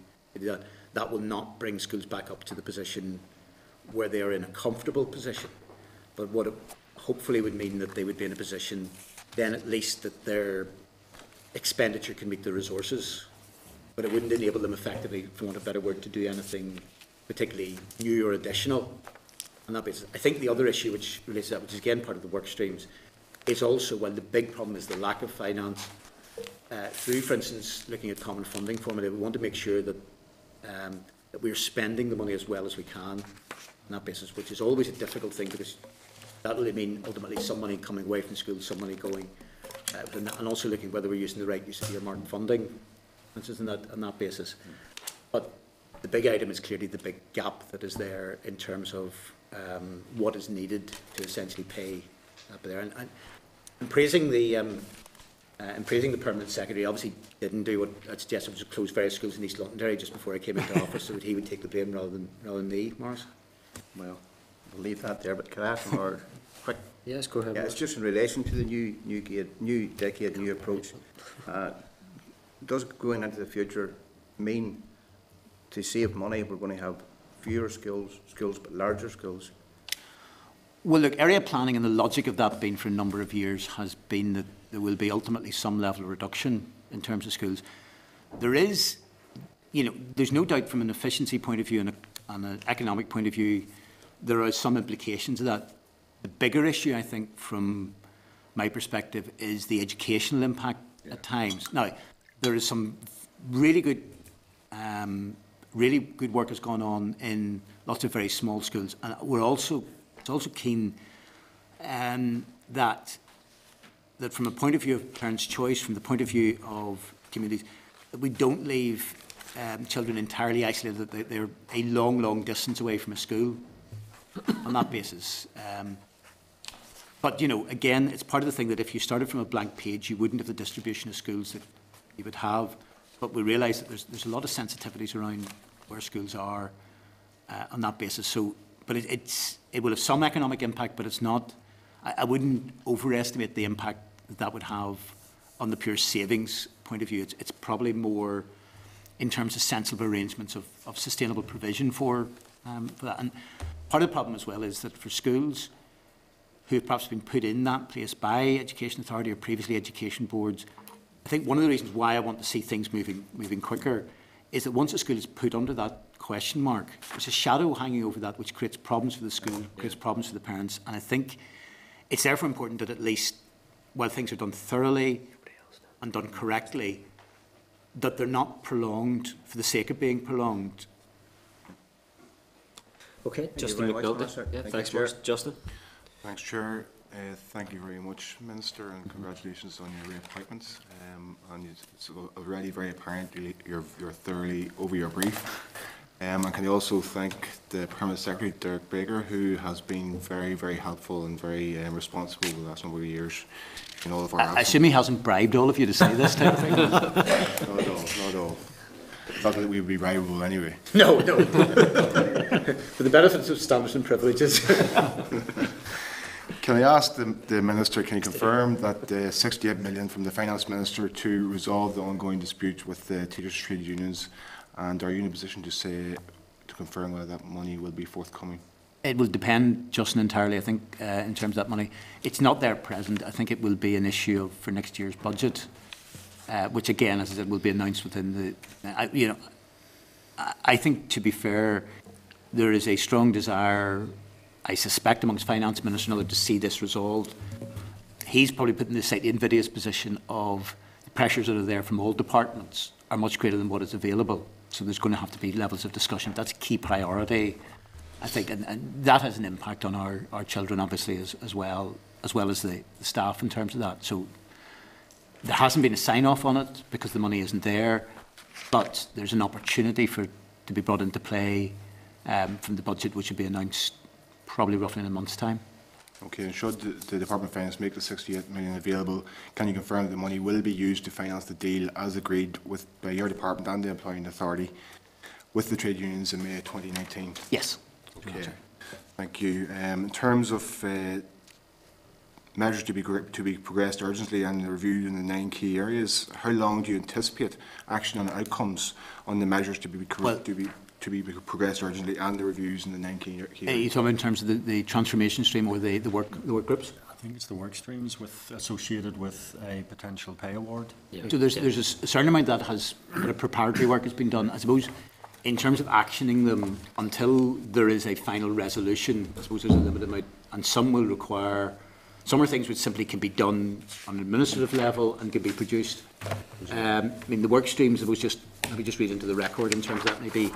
useful enough. So, review of the employment model for teacher, review of the use of temporary and substitute teachers, review of workload agreement, review of workload impact on school leavers, review of workload associated with special educational needs, review of accountability framework, which obviously takes in inspection, review of consultation arrangements, and that's between management and teacher unions, review of statutory assessments at key stage 1, 2 and 3, review of initiatives to promote and support teacher health and well-being. Now, I think with those, I also want to see that there's no delay in those and we get as many of those over the line.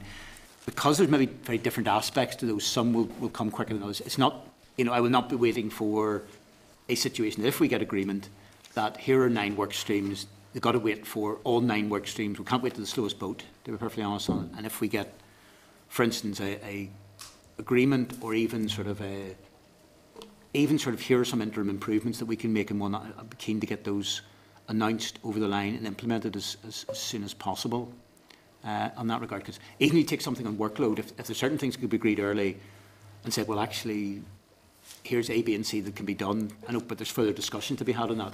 Let's at least get those banked and moved on. To be perfectly honest on it, Justin. I think just add, there's a capacity issue on the teacher union side as well that we have to acknowledge.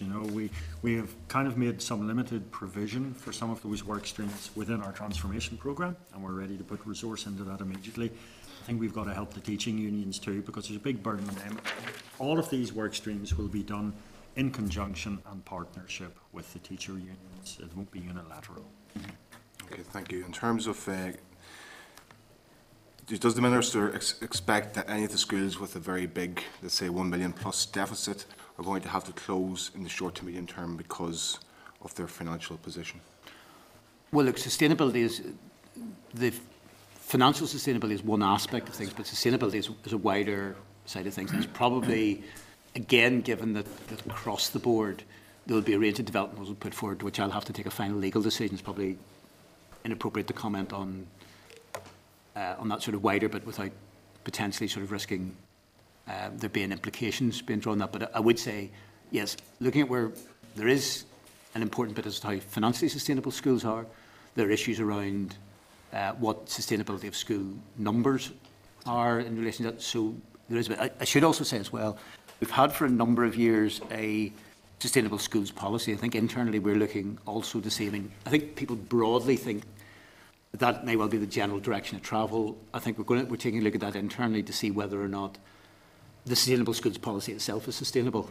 If you know what I mean, if we need to see if there's any level of tweaks that we need to do to that, to make sure that what is there is still absolutely fit for purpose. Okay, thank you, Minister. Last question, Chair.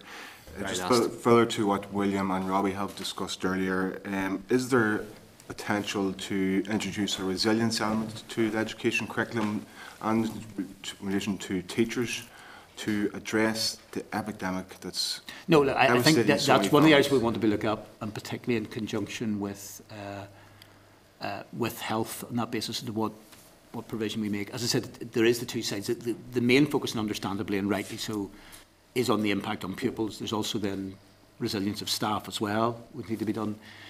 Again, sometimes there can be a range of interventions which can be very useful. I think looking at where we can build resilience into the curriculum, I think, is one of them. But there are also ideas, there are things that are out there. I know, for instance, having been at a meeting a while ago with, I know, someone who happens to be sort of more or less a constituent of mine who'd actually just, who at that stage was actually at school, has made suggestions, I know, in her school that there is a sort of a, and I know Robbie will have met the individual concerned as well, that has particularly sort of peer support side of things, which is not something which requires financing, but is a good idea, has worked. And, we'll look at ideas like that as well to see, but it's probably, there isn't a single silver bullet which solves everything that nature. It will be a cocktail, but to looking at resilience that we can build in, I think. Well, it's something that all of us as legislators must agree to tackle, and it's cross-departmental, and it's because of that epidemic we need to take responsibility. It is, and I mean, look, the executive as a whole, even leaving aside the particular circumstances of schools and young people, the executive as a whole, I think, agree this is a critical issue. And I know when we were at the away day, that was one of the key topics that we were discussing. Can I just add on it? There's work, even before the executive came back and committed to mental health issues and resilience, there was work well advanced in the department with the Department of Health and the Public Health Agency on looking at a health and well-being framework for young people. Working together, should resource come available, or even if it shouldn't, what can we do and what can we do better? And maybe it's, again, at some stage, we'd be happy to brief the committee on that work with our colleagues in health.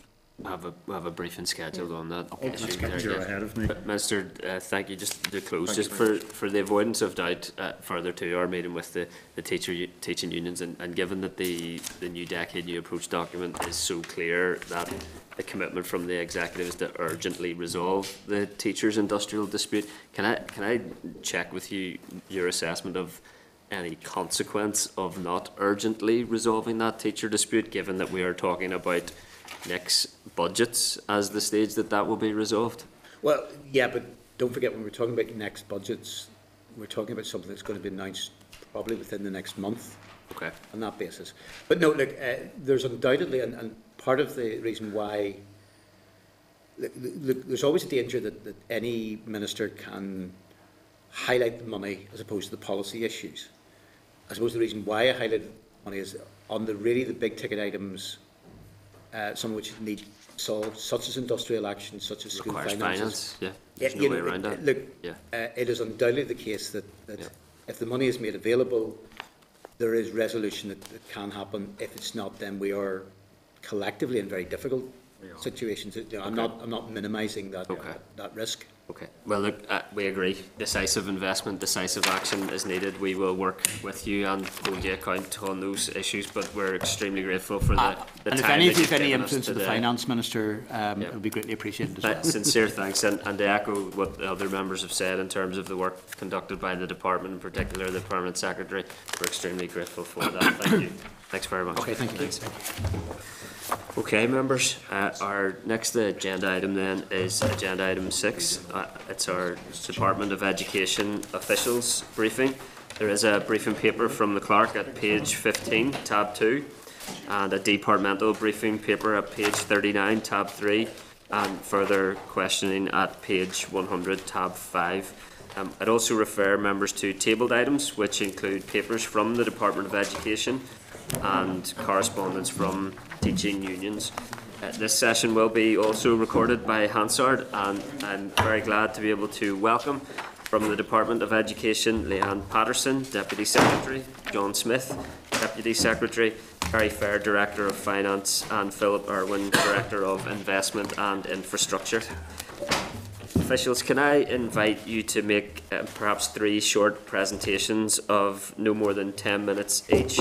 We'll suggest we start with Leanne, followed by Gary, and then followed by Philip and John, after which we will take questions on each presentation, if officials are content to proceed in that format. Thank you. Thank you. Well, firstly, thank you very much for the invitation to attend the committee today and to provide an overview of some of our key departmental business.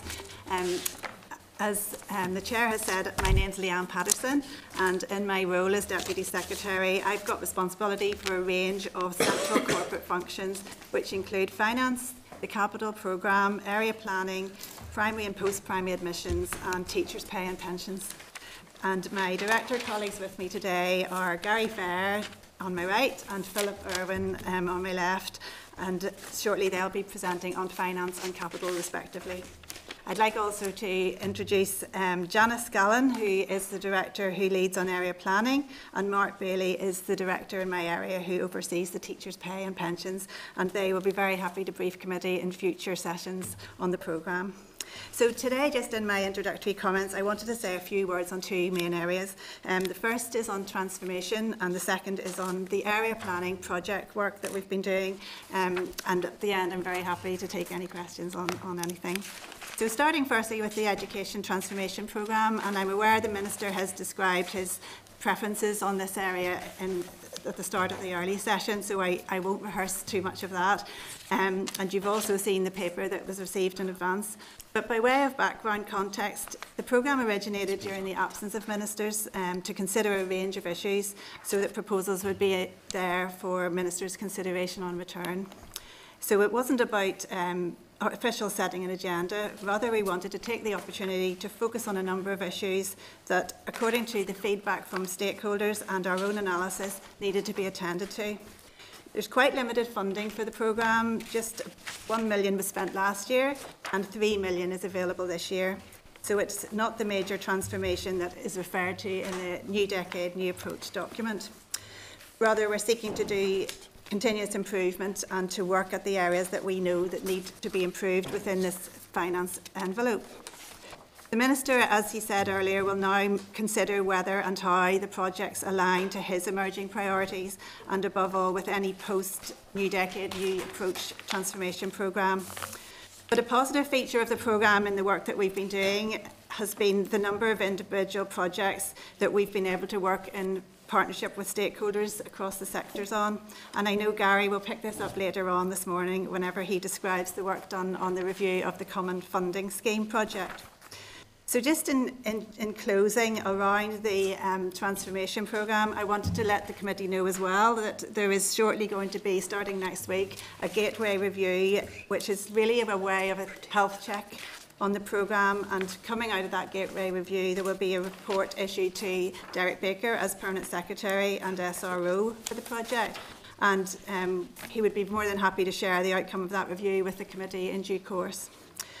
So just in closing then, the transformation programme by no means represents the totality of the policy work going on in the department, and as you're aware and will have covered in the earlier session, there is much going on in areas such as tackling underachievement and SEN and other areas that will be picked up in future weeks in briefings from colleagues. So I'd like to just move on briefly, if I may, to the area planning area, which is under my remit. And as you know, area planning is the process of strategic planning of primary and post-primary education provision and contributes to the draft programme for Government Outcome 12. We give our children and young people the best start in life.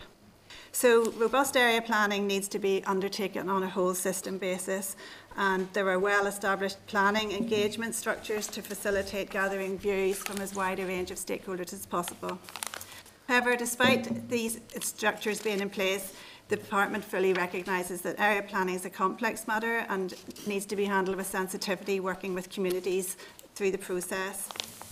We recognise as well the need for an injection of pace into the area planning process. We still have too many small schools and significant numbers of schools which fall underneath the sustainability thresholds. So progress and our processes are too slow. And to that vein, we've been working with our planning authorities under the DE Transformation Programme on a project entitled Delivering Schools for the Future. This is to improve and seek to improve the overall efficiency of the project and the process. And I'd just like to highlight that the 3 strands within that project are Strand 1, which is looking to increase the pace through a more collaborative approach and better planning. Strand 2 is seeking to identify barriers to effective planning and the publication of development proposals and to shorten that long period that exists at the moment. And Strand 3 is seeking to update the Sustainable Schools policy to reflect the current context. So we've accumulated a significant volume of evidence that identifies barriers to effective and efficient area planning, and we're currently working to bring forward proposals to strengthen policy, practice and guidance to improve the process, and we look forward to sharing and engaging with the committee on those as we go forward. Further detail on the project's been provided in the pack on transformation paper, and I'd just like to close by saying we have a wide bank of information and very, very interesting infographics on the whole area of area planning, and particularly on these projects that we're doing to increase the pace, and we'd be very happy to provide a fuller briefing to the committee in future sessions if the committee so wishes. So thank you for your time. At this point I will pause because I'm going to be passing to Gary and then Philip to cover other areas of my remit, but I'm very happy to take any questions that members have at this stage. Yeah. Thank you. Thanks very much indeed, Leanne. It would be good just to take a moment for some short questions. Area planning is obviously absolutely essential to transformation process. I think there is significant concern that it has to date failed to deliver the reform necessary for a more sustainable and integrated education system. You mentioned that work had been done to identify barriers to efficient area planning. Could you advise the committee what some of those barriers have been? Well, yes, certainly, and I think in terms of bringing forward papers, we'd be more than happy to share the papers on the barriers work that's been done in conjunction with our stakeholders. But I think some of the key barriers that we've identified are the fact of the actual process end to end is long. It requires obviously consultation with the key stakeholders and bringing people along with the process. However, it's not necessarily the case that we can bring things to a close and therefore they have a tendency to just develop and unravel, and then it's difficult to bring the separate stages of the process together and to close them and then move on to the next process. So one of the things we'll be looking for to bring out of the barriers piece is to say, how can the sectors work better together? And I think that's one of the key things that we've identified. We do need the sectors to be able to come to this and work collectively as looking at this as a system-wide solution as opposed to individual sectors. So in looking at the barriers piece, and as I say, we're more than happy to provide the committee with a further detailed paper on that, but it has been about how can we streamline all the different pieces of the jigsaw that work along that period to try to shorten the overall process. Okay, and are there good examples of work to overcome that barriers? And I'm aware myself of the Ulster University Community Conversation Toolkit. Are we seeing some examples of how we're beginning to overcome those barriers? Yes, we are certainly seeing some examples, and I think even in some of the shared education campuses, which I think Philip will be touching on later, we've seen really good examples. One of the key things is where communities actually have a will and a desire to work together, it absolutely hugely impacts on the efficiency of the area planning process. Okay, would certainly like to take a more detailed briefing at a later date. Can I bring members in at this stage then? William Humphrey. Thanks, Chair. Thank you very much for your presentation so far. Can I ask the department to give us some advice, meat on the bones in relation to the Education Transformation Programme in terms of the work strand delivering schools for the future? Yes, that is the project that is within the area planning, and there are the three strands that I've articulated there. So just in terms of the first strand, that is seeking to increase the pace, and that's looking at how do we do actually our annual planning process, and there will be a policy paper coming to the Minister shortly to look at our planning cycle. At the moment we're on a planning cycle of 3 years, and there's a view that would we be more efficient across working with a slightly longer term time frames, and would we be better looking at 5 years? So in terms of being able to identify clear deliverables within that period, because 3 years sometimes doesn't allow us to do that. The second strand of the Delivering Skills for the Future is to seek the barriers piece, to look at the barriers that are stopping us, and that's the piece that the Chair was referring to in terms of what are the barriers and how can we collectively work together. But is the programme designed to accelerate area planning? Absolutely, yes. Okay. I mean, I raise this because all politics is obviously local. Yes. And for some time there's been talk of the area plan for primary education in Greater Shankill, which straddles North Belfast constituency and West. Yes. And I know that I've been in meetings with officials, including Mr. Irwin, about this in the past. There has been no movement on that. And this has been talked about probably going back 6-7 years. Yes, and I'm aware of the context of that. Yeah. But what actually happens then is, if I might use an example, we're sitting in a situation where Glenwood Primary School, which is the prime hub school for Greater Shankill, 550 pupils, the school is in an appallingly Dickensian state. They have windows that have no window panes in them, fungus growing on the inside of walls, fungus growing from the floor. The classroom had to stop to be used because it was affecting the teacher's health in terms of respiratory problems. I mean, I have had officials from the department and the Education Authority at the school. I have sent a dossier of photographs in, but the state of the school, it's appalling.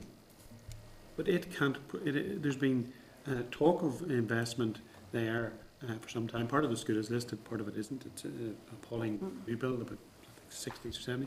So I think you're itching to answer the question, Mr. Irwin. Well, I'll give a little bit of background to say, I mean, you're right, the issue around, I suppose, that school and progressing the new build, because it is on a new build list, relates to area planning and sorting out the area planning uncertainties.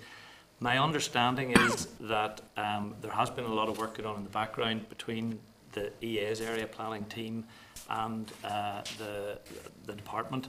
A business case is imminent with us. In fact, it has been in draft, I think, with our... I've been told it's been imminent for some time, Mr. Chairman. I know, and we're not over the line yet. My understanding is that the issues that were raised were all around area planning, as you know, we've had conversations in the past. My understanding is that the EA are now proposing an alternative solution to one that had been talked about maybe when we had met yourself, and that the economists within the department certainly are content that proposal can now be taken forward.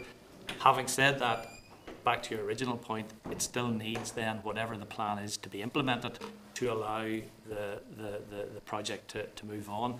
But in parallel, we have been, I think again as we agreed, we have been taking forward the technical feasibility work around the school, because it is also one of the most difficult projects to do. It's a big school on a constrained site. There are no other site alternatives that we've been able to identify, and it's going to be a particularly difficult project to implement a new build for a school of that size while a school continues to operate on the site. But the technical feasibility work for that has been done and has informed the business case. So that work has been going on in the background. But your original point, I suppose, still stands. It's going to need the area planning piece to be implemented. And I'd very briefly respect the care you've taken to attach this to the policy issue of area planning, but I would just ask for us to focus on the policy matter, or we may have a list of schools from all members coming forward here. But my point is, Chairman, with respect, I absolutely understand that civil servants will come and set out the stall, particularly at the start of the mandate as we are at, but practically on the ground, for Mr. Wright and his staff in the school, for the pupils who attend that school, these are the difficulties of this policy not working. And my point is that the policy, when you talk about it's designed to accelerate area planning, you know, let's get on with that, yes. Shankill. Yeah, absolutely. And because it's the failure to actually develop area planning and take it forward has meant that this school has said, and others then are caught in the same problem across the city and across the country. Yeah. And I don't disagree with the views that you're expressing about the need to speed it up, absolutely. We need to be mindful of bringing stakeholders with us, and very often we need to make sure that the communities are content to move the process forward, which is really what the barriers piece is around. It's about giving us more, I suppose, levers and tools to be able to close one stage down and move on to the next, to avoid that drift, if you like, that does creep in at each stage. But I totally accept the point that we want to speed things up. Just finally, Chairman, I have written to the Minister about the situation, and I've invited him to the school to see at first hand the problems. I would encourage you just to make haste where there hasn't been in the past. Thank you. Thanks. Deputy Chair Karen Mull. Thank you. Thank you, Leanne. Sorry, I missed the start. Just a number of things. A review of home to school transport. You talk about the options that are being explored and looking at the PFD outcomes. Can I ask, does those options include families who are on lower incomes? Because transport costs should not be a barrier to education. Would it be possible, Deputy Chair, if I take that question away today and come back to you? The reason being that Fiona Hepper is my colleague Deputy Secretary, and Fiona is unable to be with us today due to pre-arranged leave many months ago. So that is actually on her side. If you don't mind, I'll take it back and we'll get you an answer to that. And I just have a couple more that I didn't get to yes. The Minister, so you may have to come back to me as well.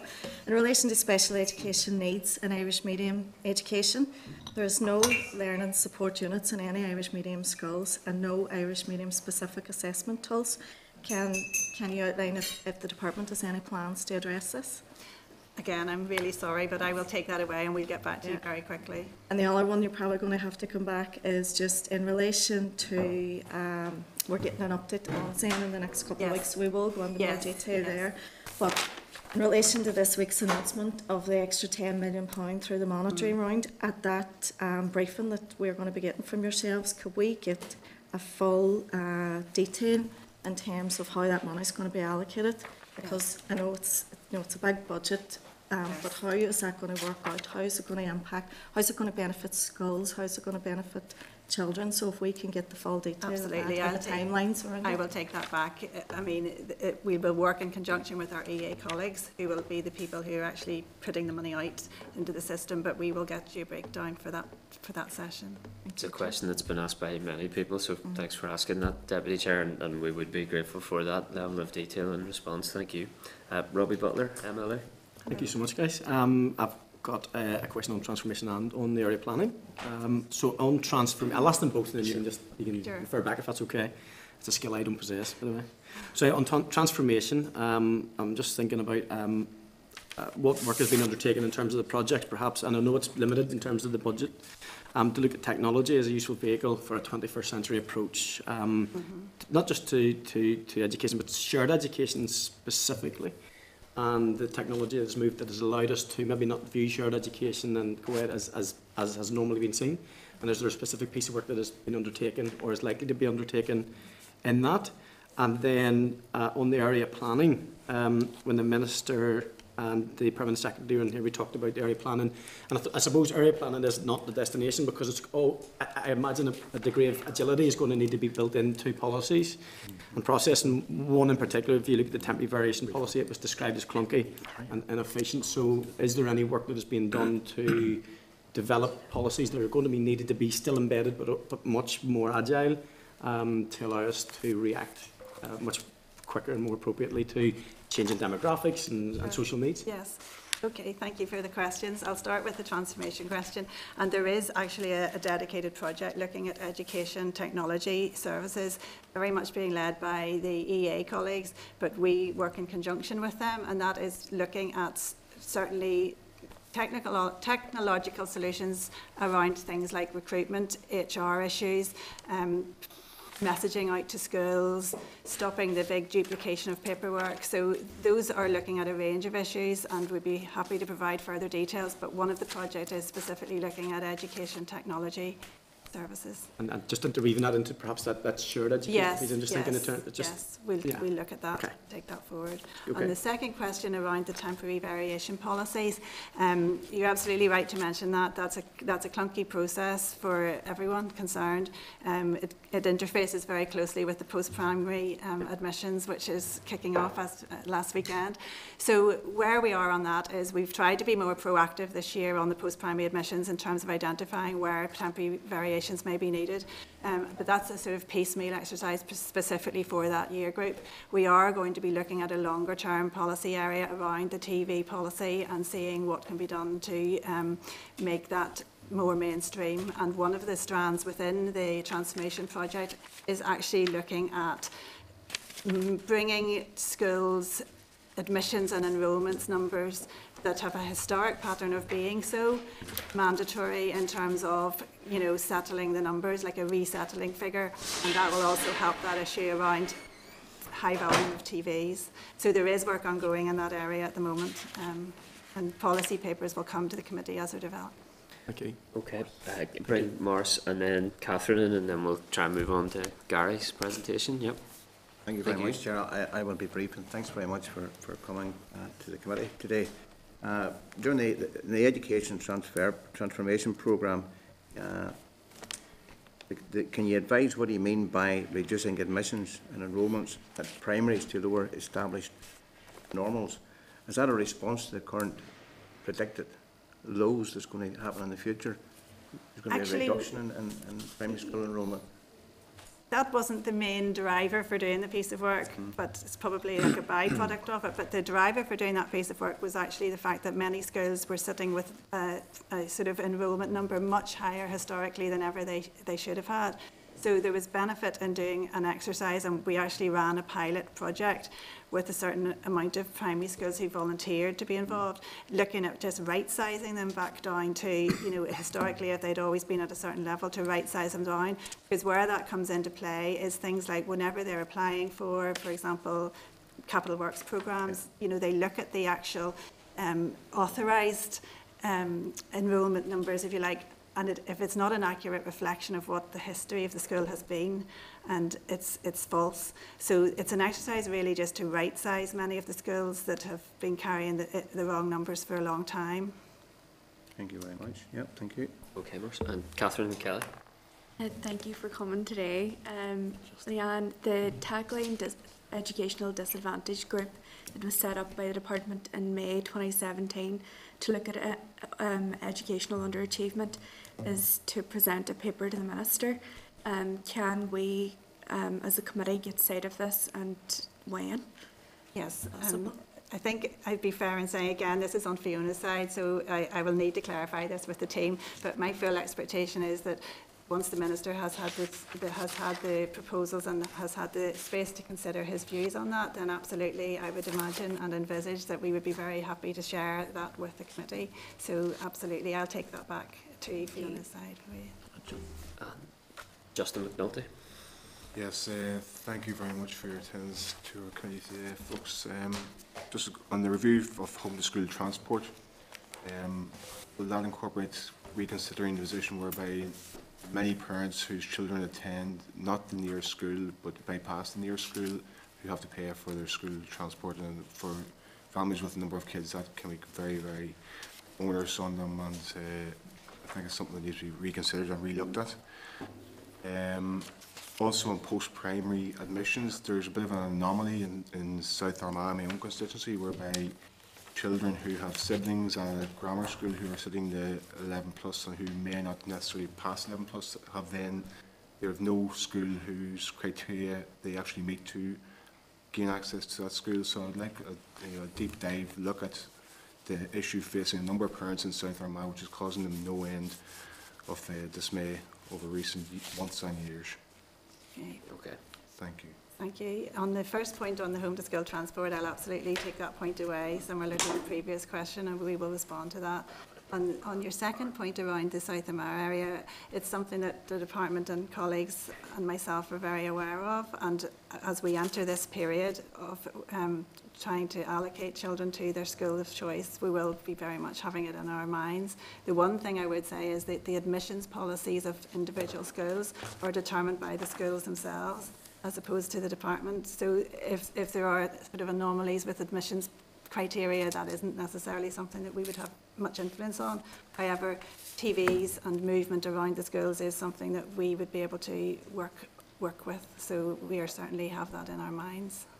What's TVs? Temporary variations where we determine that there's going to be a surge, and if the school has the capacity from a capital infrastructure point of view, extra places can be put in just for that 1 year's admissions. Okay. Thank you. Okay, thanks very much indeed, Leanne. We'll invite Gary to brief us in terms of the finance picture, please. Thank you. Thank you. Yeah, and that's page 61 of table items, members. Thank you. I was just going to check if everybody has a copy of the slides. I brought a few extras, in case anybody doesn't. Yeah. Thank you. So, I'm just going to provide a bit of context. You'll probably be familiar with a lot of this stuff before, and I've had conversations with somebody in the past. And the Minister may have covered some of it, but to provide some context and then just to walk through some of the pressures that the Department is likely to face next year and in future years. And then I also thought it would be useful to give just a quick run through what I've been doing in terms of the review of the Common Funding Scheme project. So just turn to the first slide, budget context, and I'm sure you'll have seen this quoted at different times. There's been a real terms reduction, as the graph demonstrates, of about 229 million over the roughly the last 10 years, since 2010-11, which obviously has a significant impact. A lot of this has built up over time because the budgets haven't been available for pay rises for teachers and non-teaching staff to be funded. A lot of those still have to be met, non-teaching staff in particular, and incremental progression for teachers. So that has built up over the course of time. At the same time, over the same period, pupil enrolments have increased by about 17,000. So, you can imagine the impact that has across the sector. Special education needs has been referred to. It's one area of ongoing, it's an ongoing issue for the department. It's something that we're constantly having to bid for additional resources in year, generally speaking, because of the costs are escalating. And the graph illustrates there where that level of increase over time. and that is an ongoing increase, and it's anticipated to continue in future years. There is work that the Education Authority is undertaking, sort of getting in under the figures and the drivers towards that, and trying to refocus more. I mean, others will be able to talk in much more detail about it, but focusing more on early years, interventions to try and avoid some of the ongoing costs, but obviously putting the needs of youngsters at the fore. The next slide, the budget context, school surpluses and deficits. Again, this has been out in the public domain before. The numbers of schools with a deficit has been increasing over time, and certainly last year, can't quote this year's figures yet, obviously, because there's a lot of factors impact on what the end year position will be. But certainly last year there were over 440, and about 60 million in value terms. And the number of surpluses, for those of you who aren't familiar, schools do have the ability to retain some of their budgets in the form of surpluses and can draw down from those in the future.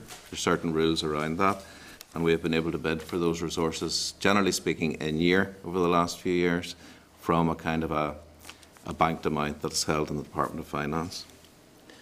But again, those are reducing, deficits are increasing, and just in the last couple of years, really, the balance has tipped, and there's actually more deficits now than surpluses. And the next slide just gives a visual, I suppose, presentation of the split of the department's spend. Very often, the comments are made about that there's not enough goes directly to schools, and yes, there is a discussion to be had around that, exactly what goes to schools. But I think this does illustrate that really the majority of funding does make its way to schools. There's the aggregated schools budget that is about 60% of the whole. That's the amount that goes directly via the formula to schools. And then there's what's known as the Education Authority Block Grant, which covers a number of areas of spend, the big ones being special education needs, special schools, rates, substitution costs, transport costs, etc. And there's a number of other earmarked funds covering school maintenance, preschool education programme, extended schools, etc. And I'll not go through them all, but that, I suppose, is just an illustration that there's a lot of that spend that's held at Education Authority level that does make its way to schools in some form. Looking on then to next year, the pressures, I think the Minister did allude to this, are quite substantial. Looking at next year, this slide focuses, I suppose, on our starting position before the New Deal, I've forgotten its title, New Deal, New Decade, New Approach.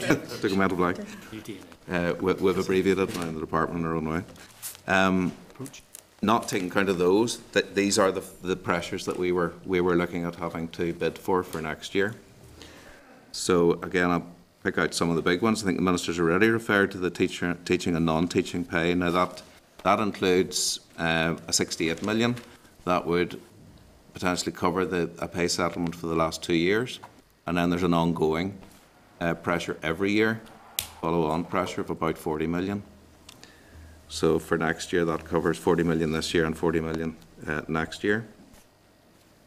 Education Authority, they face ongoing pressures. Now, a lot of those are particularly linked, 32 million and the 44 million. A lot of those are linked to special education needs, as you can see. So it's a big area, it's a big issue in line with the inclusion policy. School maintenance is always an ongoing issue, and it's a difficult one for us to handle when budgets are constrained. And even the conversation earlier about a particular school, there's always ongoing issues, and yet there's a very limited budget that the Education Authority has to work from. And we have actually asked them to constrain that budget over the last few years, but obviously come to us if there's a crisis occurring. So it's just an illustration of some of the difficulties of managing things when budgets are constrained. The 16.5 million is it relates to previously allocated money from the Confidence and Supply funding, which was very helpful. Didn't actually enable the department or the Education Authority to do anything new, but it underpinned a lot of the work that was already being done.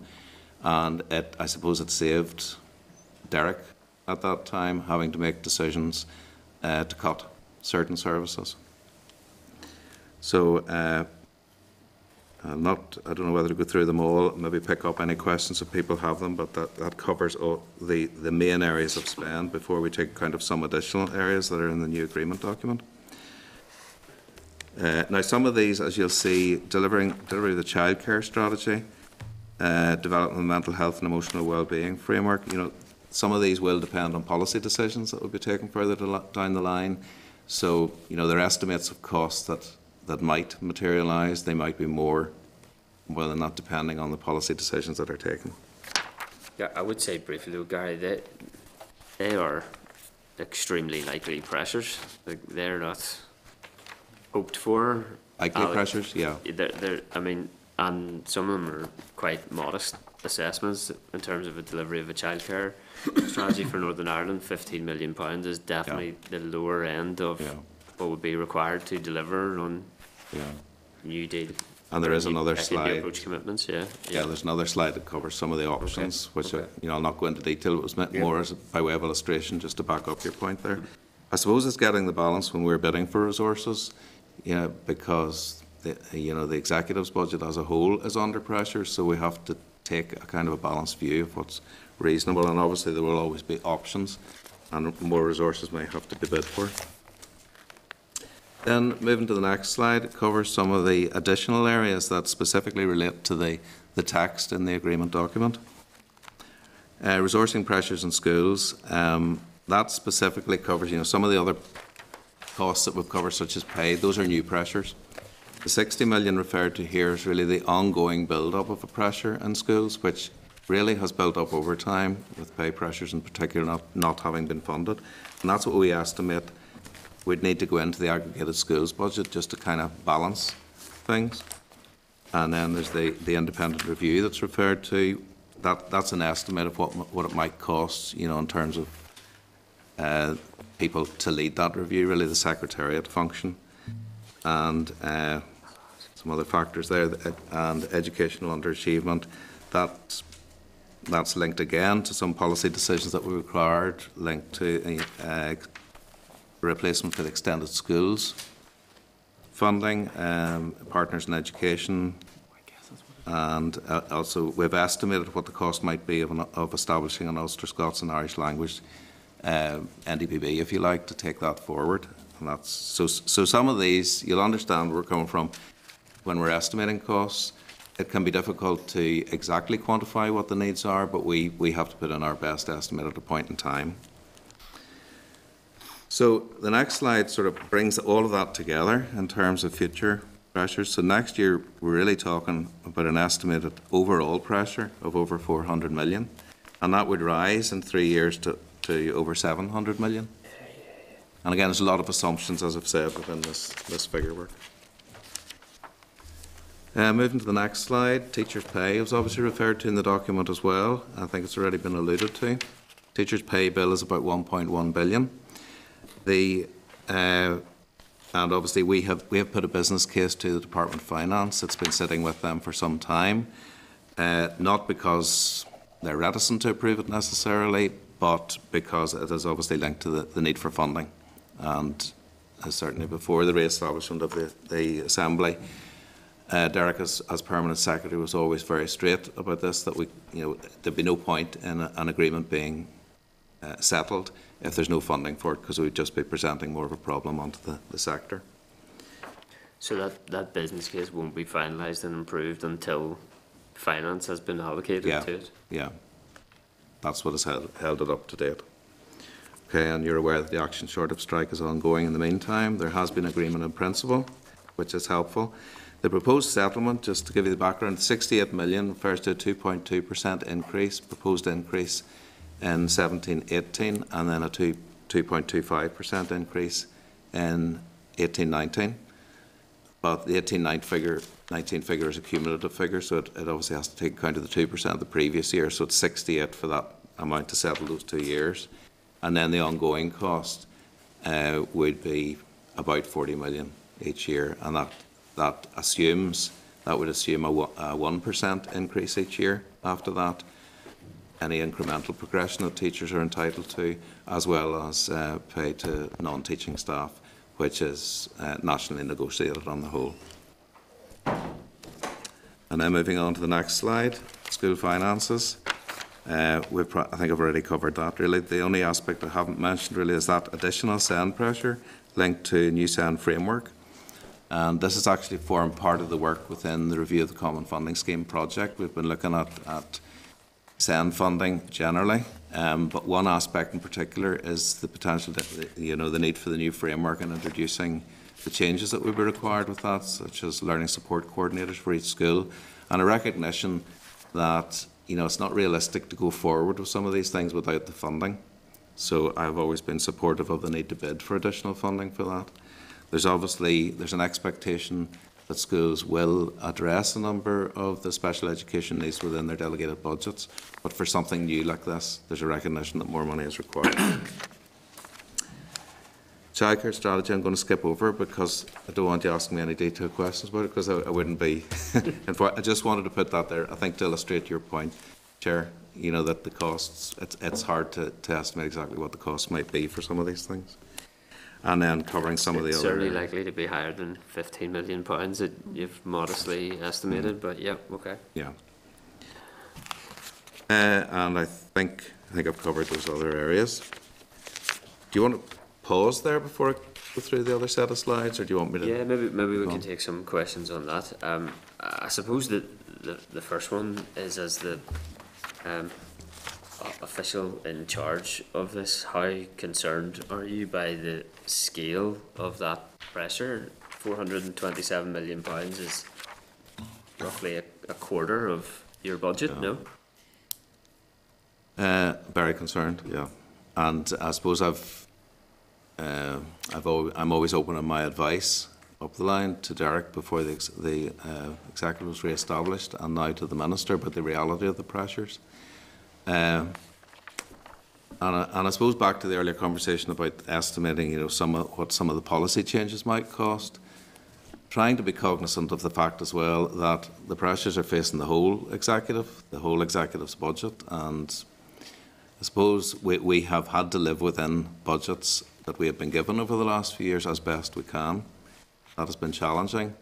We will always, and from my point of view, I'll always highlight what I believe the pressures are, but they are based, they're based on certain assumptions, and everybody has to live within the budgets they have, but they are probably, I think, even this year, the situation, I think, has become worse in terms of what the Education Authority is forecasting as potential overspend, and I think that is because a lot of the non-funding of pay and price pressures over the years has really come home to roost.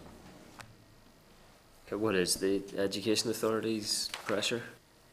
It's not, they are forecasting certain figures potentially up to, we bid for pressures of 67 million in the recent monitoring round, so they're a lot higher than the position that the Education Authority ended up with in previous years. So there are concerns around that. But I think a lot of that is linked, that they have done their best to absorb certain pressures in previous years, and now it's getting more and more difficult. And I think it's been the assumption when budgets have been allocated as well that, pay pressures that the Education Authority is obliged to pay, such as incremental progression and non-teaching staff pay awards. It's been that assumption over the last few years that that the budget will the department will manage that, but that hasn't been easy. It was part of the budget strategy, obviously, to keep the focus on frontline services and to absorb pay pressures, but realistically it couldn't go on forever, and it's increasingly coming through. It has been coming through in increasing deficits and reducing surpluses over the last few years, but I think it's getting worse now. How will the department meet these pressures, and what are the implications of not? Well, again, if we're grateful for the money that we got in year, obviously, which will be allocated quickly, but certainly that's the last monitoring round of the year. So it depends on how everything lands at the end of the year, exactly what any potential overspend might be. But it does look like there will be another overspend this year, which is it's not the position that any of us as officials want to be in. What are the implications of that for the education system? Well, I think unless, and even linked to the review of the Common Funding Scheme project that I'll come to, you know, no matter what you look at, without additional funding going into the sector, it's very difficult. Even in transformation terms, it can be very difficult to take forward serious change without some money going in just to cover the basics, you know, at school level. Okay, William Humphrey wants to ask a question as well. Yep. Thank you.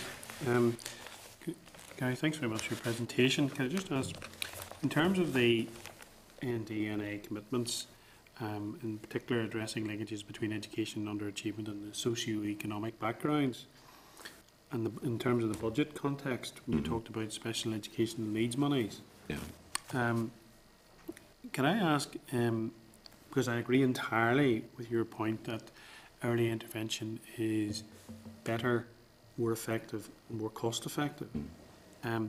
What priority has the department placed on a joined up approach across government on these issues with other government departments, government agencies and local government to achieve economies of scale and reduce wastage? To be honest, I couldn't really answer that in an informed way. We might be better coming back to you on that. I'll have a conversation with my policy colleague on that. I mean, I know that there is joint working with Department of Health, for instance, and that the department itself works very closely with the Education Authority as the main provider for a lot of the services.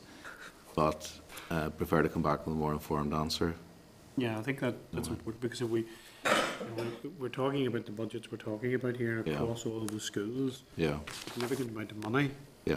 And you know, I always just get the impression, and certainly through my own work, it's probably more than an impression, that the joined upness and collaboration can always be better. Right.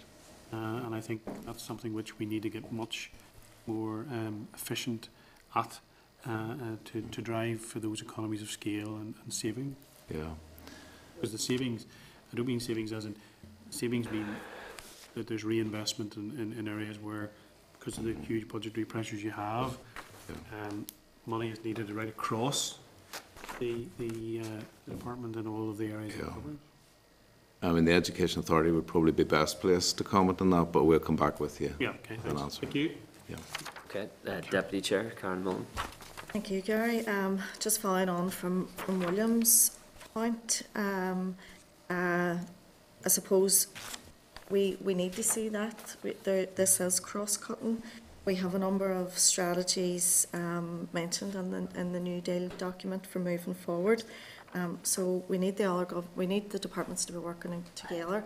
We need them investing, particularly when you're looking at an anti-poverty strategy. You're looking at children and young people. So I suppose maybe in the next couple of weeks or months we'll see that detail coming out.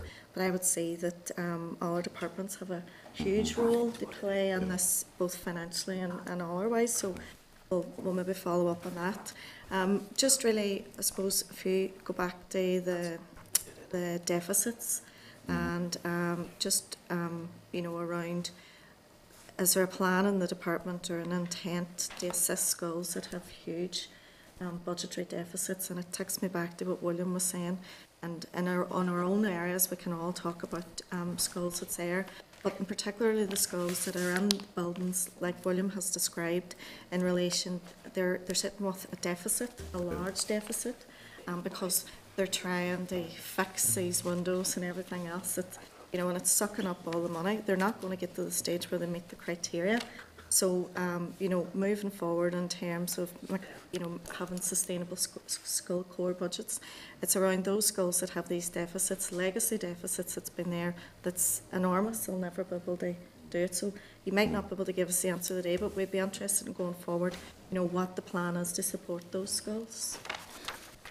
Well, I suppose there's two factors. It's some of the schools would be wrapped up in the area planning process. Obviously, there could be delays there that are causing, you know, where there's no resolution really to the deficit position for some schools. The other aspect, obviously, is the need for additional funding. I mean, I have worked hard alongside the Education Authority in the last few years, and we've been engaging a lot with schools. And my view is, and you'd be aware, I suppose, from letters that I have written to schools in the past, ensuring that there's good financial management. From my point of view, in developing bids, departments' bids, and seeking additional resources from the centre, it has been important from my point of view to get an assurance that there is good financial management out there. And I think there's been a lot of good work done. I know it's been stressful for a lot of school principals and school leaders, but a lot of good work has been done. There's never been a pressure where a school is doing everything that it can do and is still forecasting a deficit. I think the assurance that we have sought is that they're doing everything they can do. So it's not, schools, I don't believe that schools have been put under undue focus in that respect, but it doesn't solve the problem, as you say, and the longer term solution really is additional funding into the sector. It's that legacy to stabilise. Yeah. Maybe, I know in my area, a principal has come in and she's doing everything, but she just can't get it down. Yeah. Building is crumbling around her, and we've made representations on it, but there's quite a number in that, and I think everybody here could say it. And then just really the last point would be, will the contingency fund be replaced? Sorry? The contingency fund that was there in the past for growing schools, I think, was there? In your growth money? Was... Yes, well, that would still be applied by the education authority, so decisions, if they haven't already been made, would be made during the course of the year. I think some times the Education Authority will hold off maybe till later in the year, just to see how everything lands. And it has been challenging from the Education Authority's point of view, just trying to do their utmost to balance their books. They have had their own challenges. We have, obviously, part of my role is to challenge them on what they're doing. So we have all been working together to try and manage everything as well as we can within the resources that we have. But additional resource, there's no question additional resources are required, and that 60 million that's referred to as an additional NDNA cost is really linked to the sort of accumulated deficit position at school level. Thank you. Okay.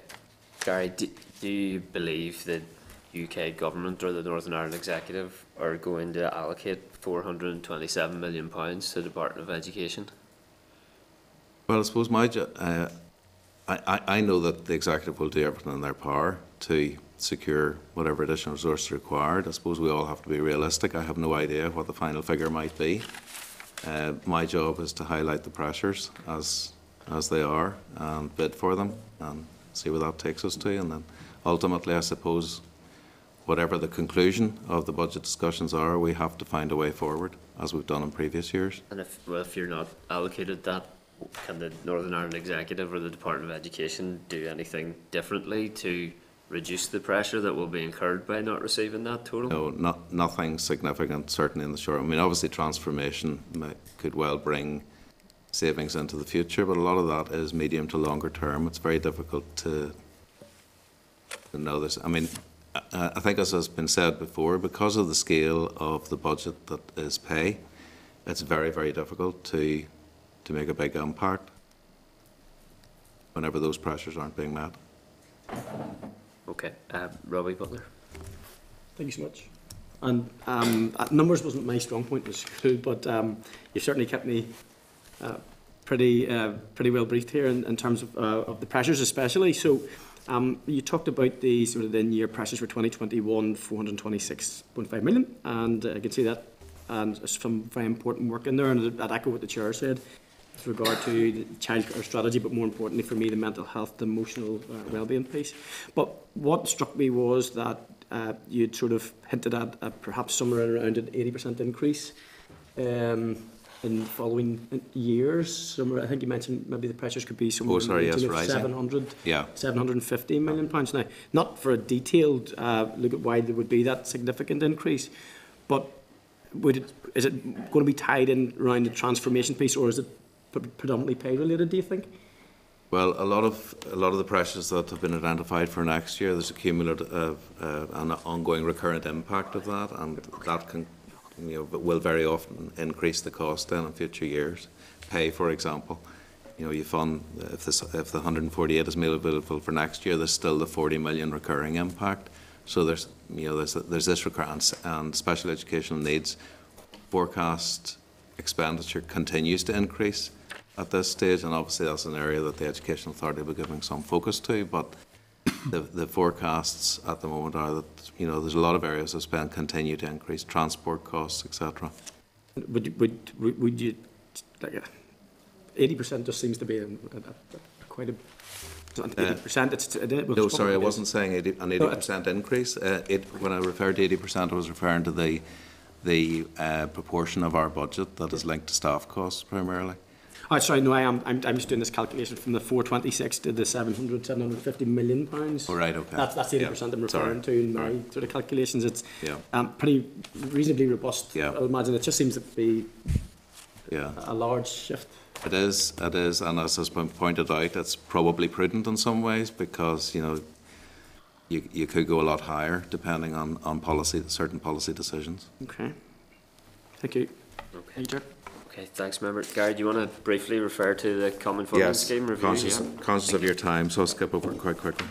So I've been leading some work, and basically this all stemmed, I suppose, from some of the engagement events that we've been running with schools and feedback that we've had from principals and boards of governors, that there have been concerns for some years around the way the Common Funding Scheme works and whether it is operating as it was intended to be fair and equitable and all the rest. So I started leading some internal work. Obviously, when there was no assembly, no executive, had to be careful how we handled that. So we referred to it as an internal desktop review initially.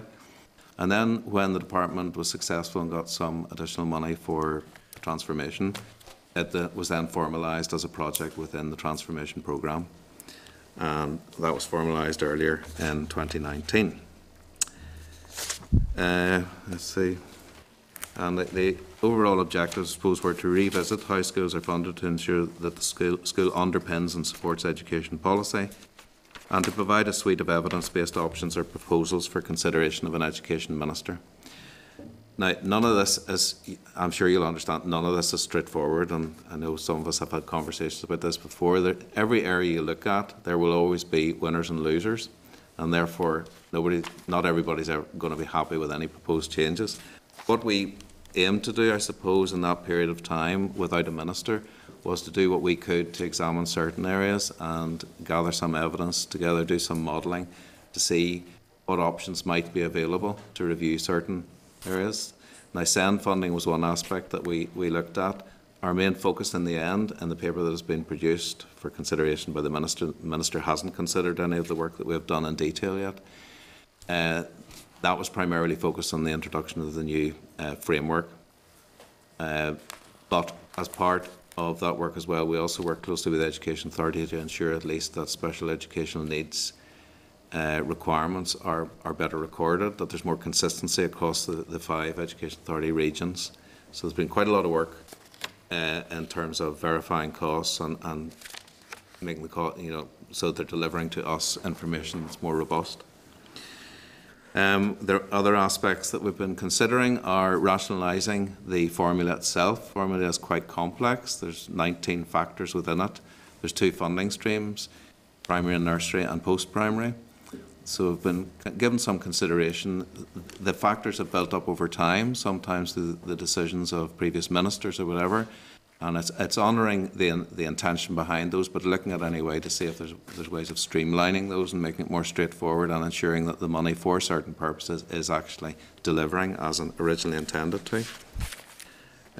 Targeting social needs is some work that we've begun in conjunction with policy colleagues. Now, obviously, it is likely to be impacted as well by the new agreement document and the commitments within it. And we've been liaising with the Irish medium sector as well, just to see that they obviously have some particular needs that they've asked us to consider, and we've been discussing those with CNG colleagues. We've held 2 engagement sessions to date, which I think have been useful. We've had very useful discussions, focused discussions, representatives from sectoral bodies, principals, boards of governors. So there's been quite an openness in the discussion. But I've had to handle this quite carefully because we didn't want it to be perceived that we were going out to consult at a time when there was no assembly, no executive, no minister. And really our next goal, I suppose, prior to the minister being appointed, we've been working towards having kind of what we called a co-design, or the equivalent of a draft consultation document. We're working to have something prepared, hopefully by the end of February, for the minister's consideration. Now, again, this could well be impacted by the independent review that's been referred to, in the document, and other factors. The Minister will have his own views on whether we would go out to consult at this stage. There are other policy reviews still ongoing, which could have an impact on the work that we're doing, so a judgment would need to be a judgment call sort of early March, really, once the Minister has had time to consider. But I suppose the main point I would make is that we've been taking seriously the issues that have been raised by schools around concerns to do with the formula, and we have been given some serious thought to it all and trying to gather together an evidence base. Thanks for that, Gary. It is a serious matter that's raised with us as MLAs regularly, so it's welcome that that piece of work has been done in advance of the restoration of a Minister, and hopefully with the Minister in place that will assist you to make pace in relation to progress on that. And subject to the Minister's views, I'm more than happy to give the committee an update. Okay, thanks. We'll move on then to John Smith, Deputy Secretary, and Philip Irwin, Director of Investment and Infrastructure, with regards to the capital programme update for the committee. Thanks very much. Okay. Thank you, Chair. As you've alluded to, this is going to be a bit of a double act. The Stroul Shared Education Campus is a standalone programme within the department, and John looks after that, and I'll hand over to him after I've given you an overview of the wider capital programme. If you have the slides in front of you, I'll go through this fairly quickly. Yeah, that's page 71 in tabled pack for members. Thanks, Philip. Okay, so the wider capital programme I've divided there into 5 different categories. Major works, which are in the main new builds for schools. Those have 2 strands of funding, one from the executive and one from Fresh Start. There's then the School Enhancement Programme, which is for investments between £500,000 and £4 million. Those are inclined to be investments on existing school sites. The smaller projects then fall under the minor works, projects that are less than £500,000. We also have a youth capital stream where we make investments in both controlled and voluntary youth settings, and then have a catch-all there of other capital. That covers a variety of different things, but the main spenders in that area are inclined to be IT and transport, effectively buses for the Education Authority. The table on the next slide shows the breakdown by programme of the budget, and you'll see the overall executive funded budget's 157 million in the year, and we would anticipate under Fresh Start in this particular year spending 12.4 million. So we'll have a quick explanation maybe of each of the different programmes. We start with major works, an explanation of how a project gets selected to be on the major works list. The process is initiated by the department making a call for proposals to the school's managing authorities. They forward a long list to us. There's an initial gateway process applied, which is basically to try and remove ineligible applications, and that's usually around the sustainability of the school or area planning issues, such as were alluded to earlier. The schools that get through that process are then scored against a variety of different criteria, their contribution towards rationalisation, the standard of their existing accommodation, the suitability of their existing accommodation, in other words, what elements of the handbook are they missing, the degree to which the school is reliant on temporary accommodation, and then some smaller scores for social factors such as the percentage of free school meals, the percentage of level 5 SEND pupils in the school. The output of that then is a series of prioritised lists, and the Minister, in light of whatever budget is deemed to be available or our ability to deliver, will then make an announcement of projects to proceed in planning on the basis of that prioritisation. Since 2012, when that process was introduced, there have been 4 different announcements covering some 63 schools, and I've shown there on the next slide the status of those projects. 23 complete, 8 currently on site or contractor appointed, and another 31 at the business case or an early stage. I've also included then in the next slide a profile of historical spend on major works and projected spend, and I just want to make a couple of points on that. There's been a lot of focus in the department in trying to accelerate the major works programme. And as you'll see from the graph, that hit a major snag towards the end of 2017 when we had a significant number of projects that went to procurement, construction procurement, and came back at a much higher cost than we had anticipated and that we had business case approval for. The subsequent work to relook at business cases or to relook at the projects resulted in that drop in major capital spend. But I suppose the point that I wanted to highlight was that because of that, there is now a major bulge in the pipeline of major works, which are at later stages of design. That design will get finished and they'll go to procurement through next year.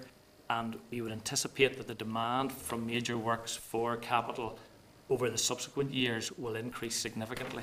I'll come to that again at the end. That bulge in the pipeline, if you like, further through at the design stage has left a more depleted pipeline at the front end. For that reason, the department issued a call for further major works announcement back in the autumn. We have the lists of schools that have been forwarded by the managing authorities. We're in the process of doing the survey work to allow us to do the scoring. We would hope that's completed by early March, and we'd be in a position to make, or a minister would be in a position to make an announcement of a further list of projects to advance the planning before the end of the financial year or very shortly thereafter. We would need to see sight of a budget going forward to make an informed decision on that, but I'm assuming that within that time frame we should have some visibility of forward capital budgets. As I've said, there's another round of major works, that's Fresh Start. They're selected on a different basis. The aim of those projects was to increase the numbers of children from different communities and religious backgrounds being educated together. The approvals process for that is extremely convoluted and difficult. It's 3 stages and involves approval of DE, DOF, Treasury and NIO at each of the stages.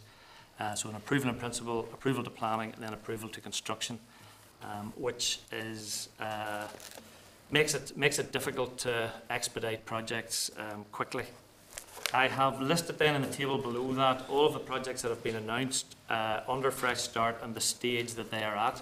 I think, Chair, you had also asked for some more detail with individual projects, so somewhere in your pack there should be little charts with green bars on it, projects down the side, and the stage of delivery across the top that deals with each individual project. That's at page 51 for members. Thanks, Philip.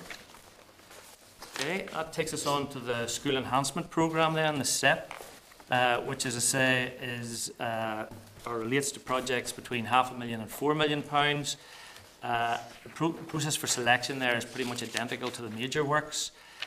We're now on to our second SEP programme. The first one was very successful in terms of delivery of projects in an expeditious manner. 50 projects announced, almost all complete. I think there are 2 still on site and 1 on hold. In May 2018 then, the SEP 2 announcement was made, or a first tranche. There have been 2 subsequent announcements and some 59 projects now progressing through SEP 2. One point to highlight is that the list of prioritised projects for SEP remains live. There are 106 projects still on that list. However, it will close 2 years after the initial announcement, which is May 2020, May this year. And there'll be a judgment call to be made by the Minister then as to whether or not we can announce any further projects off that list, or whether the slate will be wiped clean and we'll have to move on to a third SEP programme at some point.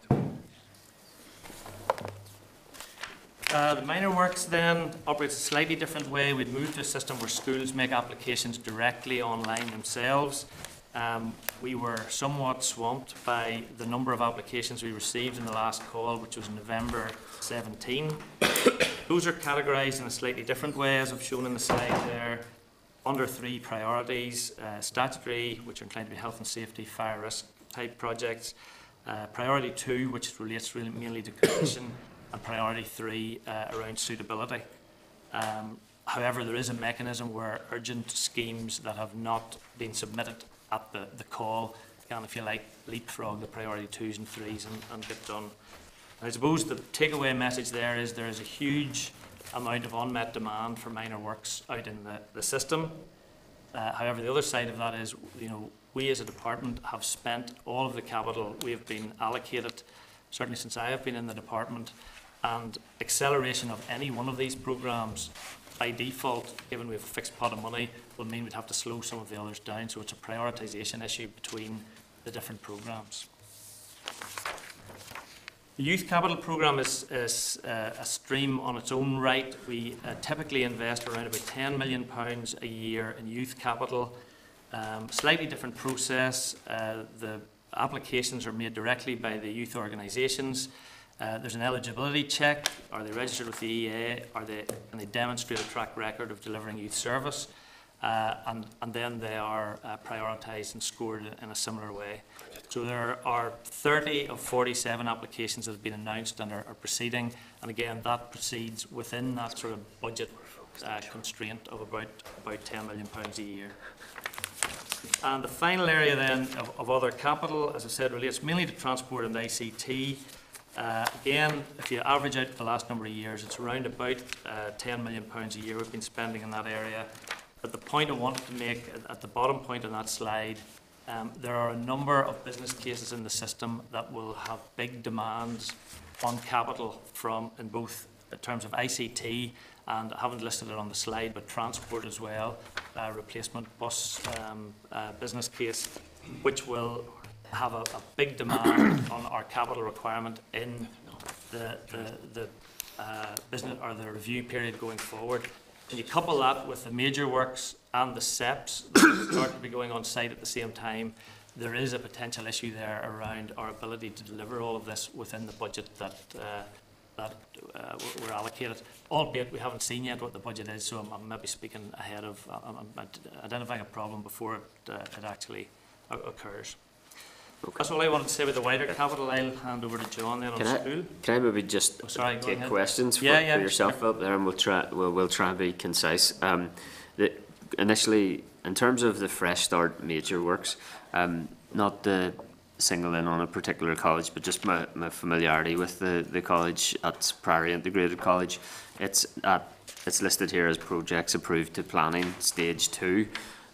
My understanding is that it was initially announced for Fresh Start allocation in 2015. Is that right? Yeah. About 5 years ago. So I suppose my question. 2016. It was in the initial announcement. My question is, why does it take 4-5 years to progress only to approve to planning?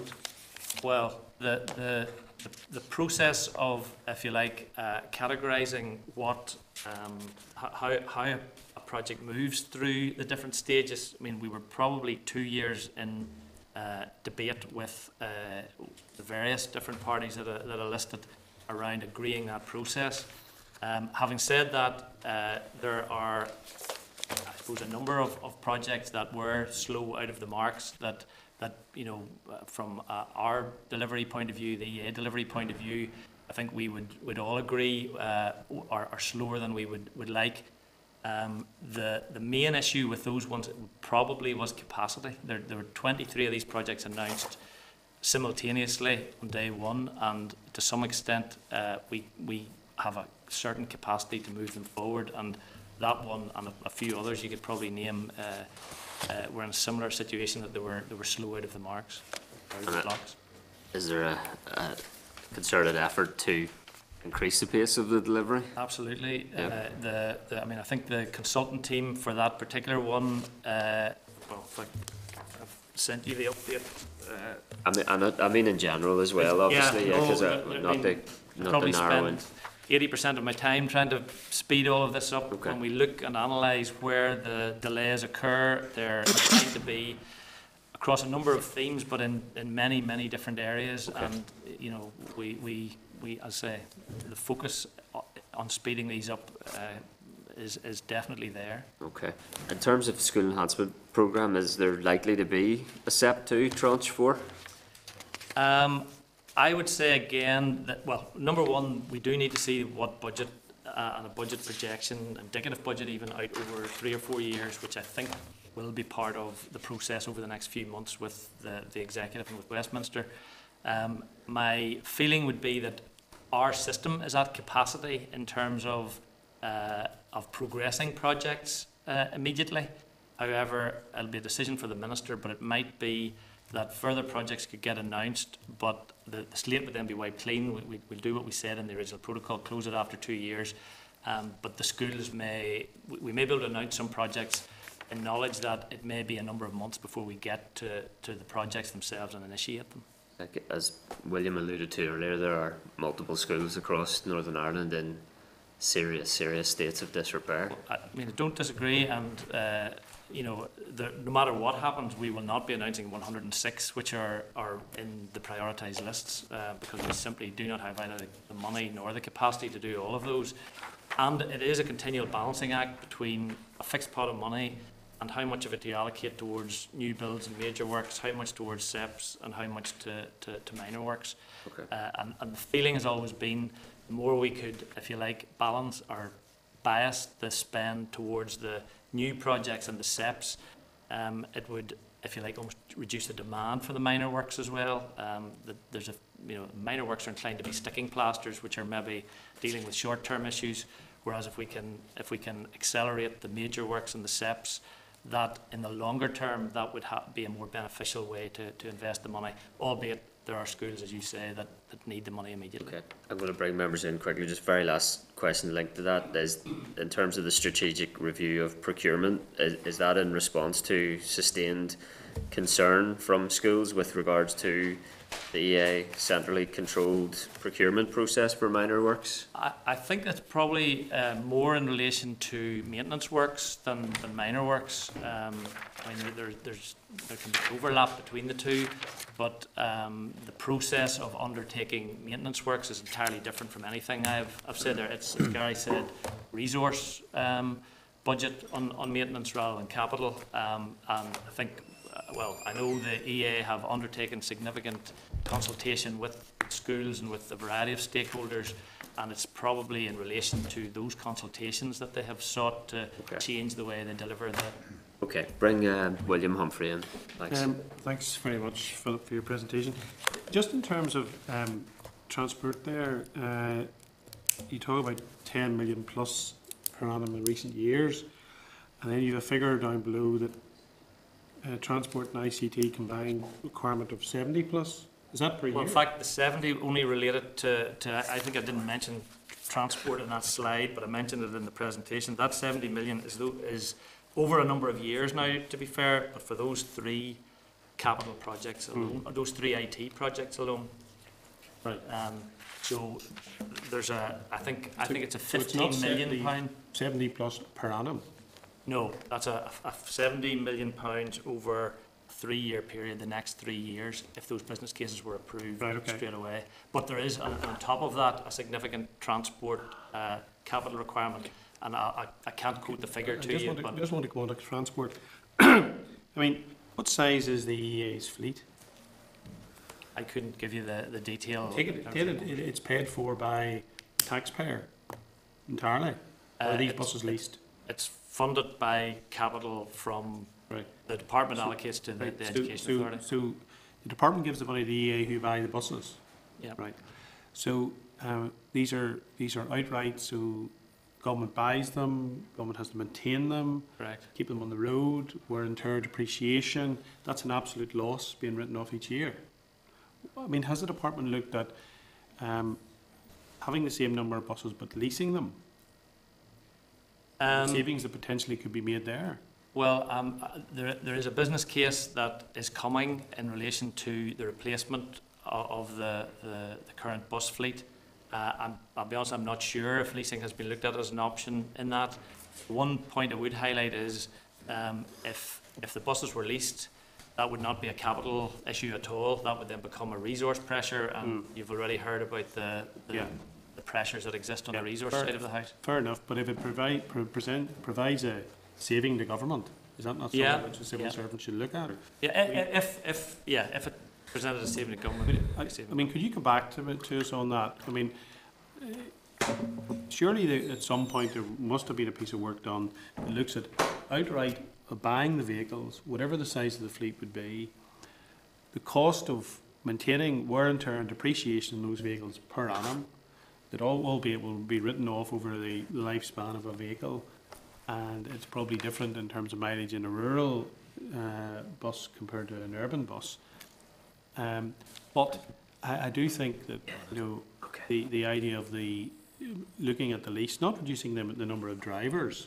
That's not the point I'm making. The point I'm making is that you know, the leasing of the fleet obviously, potentially, might have some savings to the public purse. Yeah, well, and the business case for the replacement programme is exactly the place that should be done. So we'll come back to you when. Thank you. Thanks. Members, can I just encourage us to retain quorum here if we can at all possible. We're very, very near the end of today's meeting, but we've just got the remaining important briefing on the Stroud Shared Education Campus, and then just a very brief item of business for the committee as well. Karen and Catherine, you want to come in on this matter? Yeah. Yeah, thank you. Just over and above, thank you for that presentation.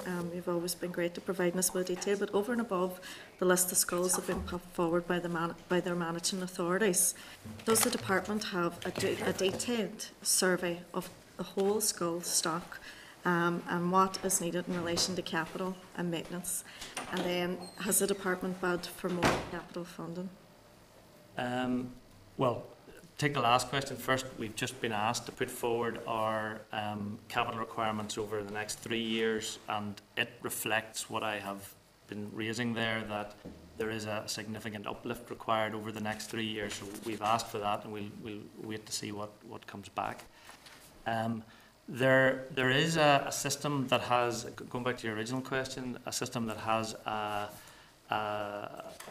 survey details on all of the schools, but at any point in time, you know, that there are 1,100 schools or whatever it is, so there'll be some of those will be out of date. There's a cycle that goes on where the schools are surveyed. So when it comes to major capital announcements or decisions on where funding's going, the reason we do what we do is and ask the managing authorities to forward a long list is that you know, we want to do up-to-date surveys on a limited number of schools to allow us to do the assessment. So the answer is, to your question is yes, there is information, but a lot of it might be out of date across all 1,100 schools. And could you provide me after this with a breakdown by sector of the number of schools operating in either temporary or not purpose-built facilities? Okay, I might have to think about the definition of that, but I'll come back to you, and certainly we'll see what we can do. Yeah. Thank you. Thanks, Karen. Catherine? Thanks, Philip. I see there Drumra Integrated College, which is in my constituency in West Tyrone. I see there it's a Fresh Start project, and it's at stage 1. I know Chris referred earlier to the length, the time scale of some of these projects, but from a project at stage 1 to completion, how long would that generally or normally take? Well, that one should go more quickly because that one will not be a new build. Because the school, that will, I mean, I suppose I don't ever want to prejudge what the business case will say, but they're in relatively new building, and it's an expansion issue. So that will most likely be an expansion of their existing site. The long delays are inclined to take place when you start looking at site options, assessing those site options, getting planning for maybe sites that were not designated as schools and so on. That project should move more quickly. I mean, I understand the consultant team should be appointed, and again, if you go to your little green list, there might be a date on it, but certainly over the next few months, all of those 5 that were announced, the procurements are well advanced. At that point, and I'm guessing this, so you can take it as you wish. But the design element of that would likely take a year to 18 months. Procurement of construction, another 6 months, and then construction after that. So, it'd be the sort of 3-year time frame you'd be looking at on that one, rather than maybe 7 years where a new site's required on a bigger scheme. Okay. Staying in West Tyrone, move on to Stroud campus then, yeah. Thanks for your patience, John. Obviously an extremely important issue, so very grateful for your presentation. Okay, thank you for giving me the opportunity to brief you today.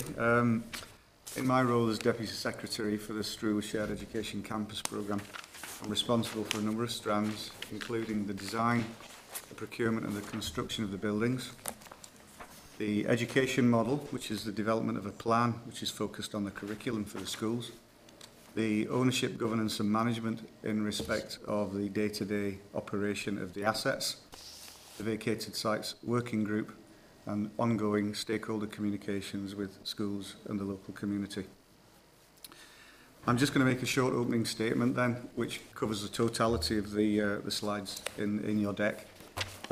In terms of background, the Struhl programme is a long-standing priority of previous executives, and it's always received broad political support.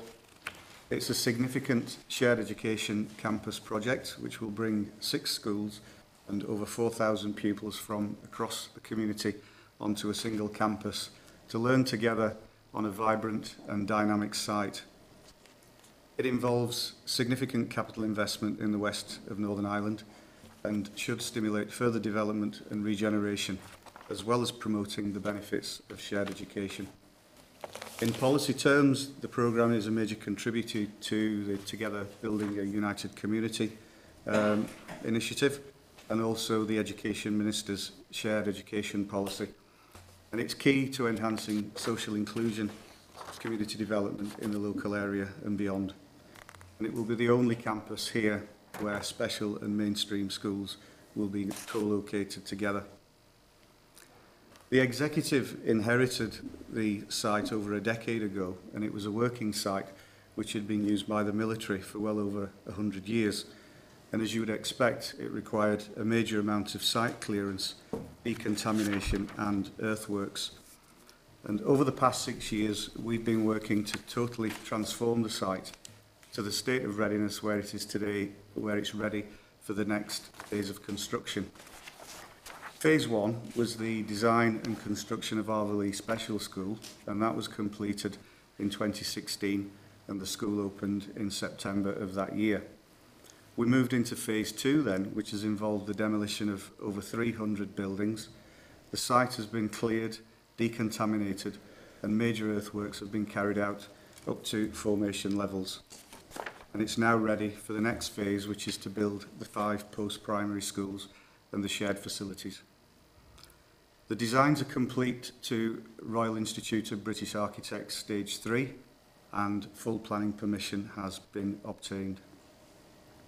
A new road linking the Strathroy Road across the River Struhl to the A5 opened in November 2019, and all told, some £45 million has been invested to date.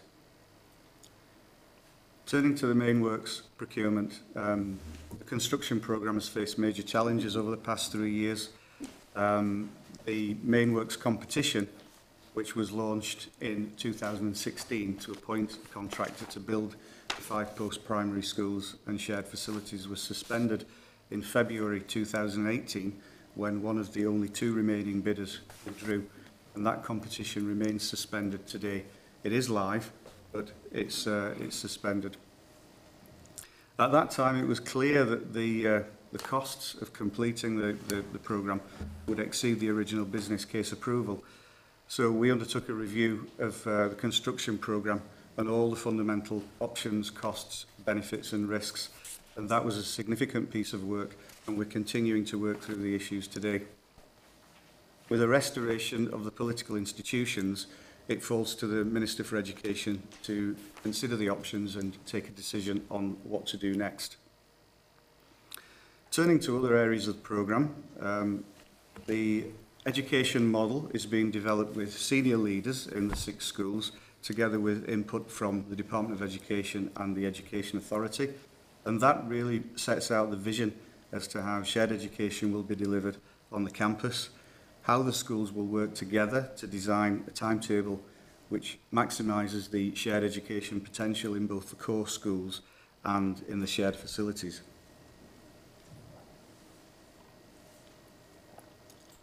The department is also working with the schools on a range of innovative shared programmes, and these have been developed and led by the schools themselves. And in doing so, that will ensure that today's students will have the opportunity to play an important role in shaping the future of education both locally and regionally. And many of those programmes are being led and developed by Arveley Special School, which is the school that is actually on site and up and running. The next project that we work on is the need to establish the detailed ownership, governance and management arrangements in terms of the day-to-day operation of the campus. Back in 2016, the 4 managing authorities on behalf of the 6 schools signed a memorandum of agreement which commits them to working together on these and other aspects of the campus. And areas that we are currently working on includes how the shared areas will be run, development of a funding model for the shared facilities, and also we're looking at how facilities management might be delivered across the totality of the campus. We're also conscious that a number of school sites will become vacant when the campus opens, and we set up the Vacated Sites Working Group in November 2016 to support the site owners and how they will plan for the disposal and reuse of their sites. And that group comprises members of the site owners themselves, the local council and several government departments. And we're actively considering how to best plan for and manage the future use of the sites. We've developed an overall disposal strategy as well as bespoke disposal strategies for each site, and those will be further developed in line with the Fermanagh and Omagh District Council Local Development Plan. So that's a brief overview of Strual and where we've got to at the moment. I'd like to thank you for the opportunity and for your time, and obviously happy to take questions. Okay, thanks very much indeed, John. I suppose one of the main questions is obviously why the Strual campus has been so badly delayed. What is the total overspend, and how much fresh start money will be allocated to Strual in total? Okay, first question, we released the competition for the main works to build the 5 schools and the shared facilities in late 2016, and we returned only 2 pre-qualification questionnaires, and we'd expected to receive up to 7, and that had been the indication from some pre-market engagement that we'd had with the industry before that. So there was less interest than we expected. We released the invitation to tender in January 2018, and pretty soon after that, one of the 2 consortia that were had indicated that they were interested in bidding withdrew, citing issues connected to the political instability at the time and unavailability of capital funding. I took a decision pretty soon after that to suspend that competition while we assessed the options and took a way forward. And really that was the cause of the delay initially. That competition remains suspended today, and as I said earlier on, it became clear that the costs of completing the construction would exceed the amount that we had in the business case for a number of reasons. The original business case was costed at 2015 prices, and construction price inflation has been rising sharply in the UK and Ireland over that time. So that had an implication, and the ongoing costs of design development had also had an impact. We'd faced a number of challenges on site in terms of the site preparation works, which was a live contract at that time, and that was costing us more than we anticipated. And as a result, the costs have increased by about 27% over and above the original business case approval, which is about £40 million at 2019 prices. Now, it's important to note that in doing the most up-to-date pre-tender estimate, we've also factored in the potential impacts of future price inflation from 2019 to campus completion in 2024 or thereabouts, and they were not included in the original calculations. So what is the total projected spend for Strual campus? Total projected spend from day one, which is about 2011 when we first started incurring some initial design fees, right through to completion, is round about £215 million overall. Now that includes all of the historic expenditure on Arvalee. It includes site preparation works, the construction of the 5 post-primary schools and shared facilities, and it includes a provision for risk and inflation from now until campus completion. Obviously, if those risks and inflationary pressures don't materialise, then that budget won't be spent. And is that good value for money? I think there are many reasons to do the programme. If we don't do the programme, we're simply delaying the time when those schools will need significant capital investment, because not all of them are in the best state of repair. I think when you look at the non-monetary benefits of the programme, 4,000 pupils on one campus being educated together, and all the evidence shows that when you have sustained and meaningful contact time from people of different backgrounds, then educational outcomes do improve. And I think the strength of this programme is in the community, education and societal benefits that it will deliver. Okay. Do you know what the total amount of Fresh Start money that will be allocated? Is it all Fresh Start money, or the 215 million? We have been funded primarily in the last couple of years through Fresh Start. 2 years ago, there was an announcement by the Secretary of State that Struhl would be eligible for up to 140 million of Fresh Start, and that came as part of the confidence and supply deal, and that covered the 4 years from 2018 to 2022. Now, in the New Decade, New Approach document, there is an agreement that Fresh Start will be afforded some flexibility, and whilst the fine details on what that means for Struhl are still to be worked out, we would hope that within the totality of the Fresh Start funding envelope, that Struhl will be funded from there. Okay, Catherine Kelly, you want to come in? Yeah. Thank you, John. I think we're on the same page when we talk about the benefits of the Struhl Shared Education Campus to the children, the young people and the community. I think it was maybe about a year ago or a year and a half ago that we were actually Cairn as well on site, and at that time the groundworks were still taking place, but they were nearing completion, and I'm glad to hear that they have completed their work at this time. As I'm sure you're aware, the local community are and ourselves hoping that the project would have begun, that the next phase would have begun before now. I did read somewhere in the documents that 2021 is the projected time for the next to begin the next phase. What I'm wondering is why so long? If the minister makes the decision now, why should it take so long for the next phase to begin? Once we have a decision to proceed, the next thing that we need to do is to move to appoint a contractor, and that will take some time to do that. In terms of the programme, we would need to be on site by May 2021 at the latest. If we can do it before that, we will do.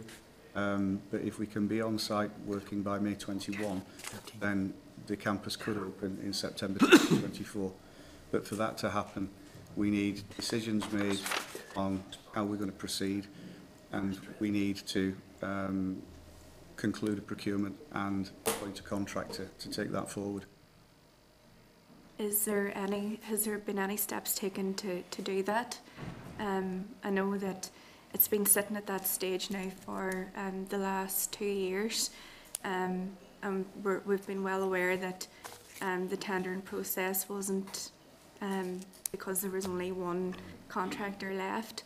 Has the decision been made to begin that process, or when will that begin? Is that up to the minister to? The next decision in front of us is for the minister to decide what to do in terms of the business case and the costs. Once we get that decision made, the very next thing that we will be addressing is how to take the procurement forward. We'll need to do that in sequence. All right. John, can I just ask, if up to £140 million of Fresh Start is spent on Stroud campus, that, if I'm not wrong, the total amount for Fresh Start is approximately 500 million, is that right? Are we saying that potentially approximately a third of all Fresh Start money is going to be spent on the Stroud Education Campus? Well, that could be the case, yes. Obviously, Philip side of the capital programme will take up the significant majority of Fresh Start spend. Yeah, Okay. I mean, in truth, with that allocation and everything else that's already been announced, the Fresh Start funding is effectively completely allocated, like slightly over allocated. Okay. What's your assessment of the percentage of that has gone towards, albeit a shared project? Is that a fair amount on one project? Is that more than you would have liked to have allocated to one project? But albeit the significance of it? I suppose if the project is worth doing and the business case says it's worth doing, then to some extent where the funding comes from is you know, we're not in the business, I suppose, of comparing the benefits of one project against the other. Once they're announced, our focus is on delivery. Okay, maybe something we can come back to, but if no other members, any questions? Thanks very much for your patience, officials, for going through that. Obviously a lot of those issues are issues that we'll come back to individual and focus briefings at a later date, but thank you so much for this first day briefing today. Look forward to working with you. Thank you. Thank you.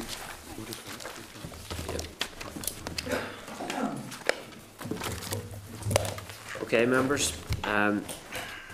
There are a couple of items from those briefings that we'll write to the department about. Clerk, are you happy to raise those to get agreement from the committee? Yep. So briefly then, members, there were like about 13 things. One, to write to the department to ask about the terms of reference for the home to school transport review, including specifically about the question of mobile homes.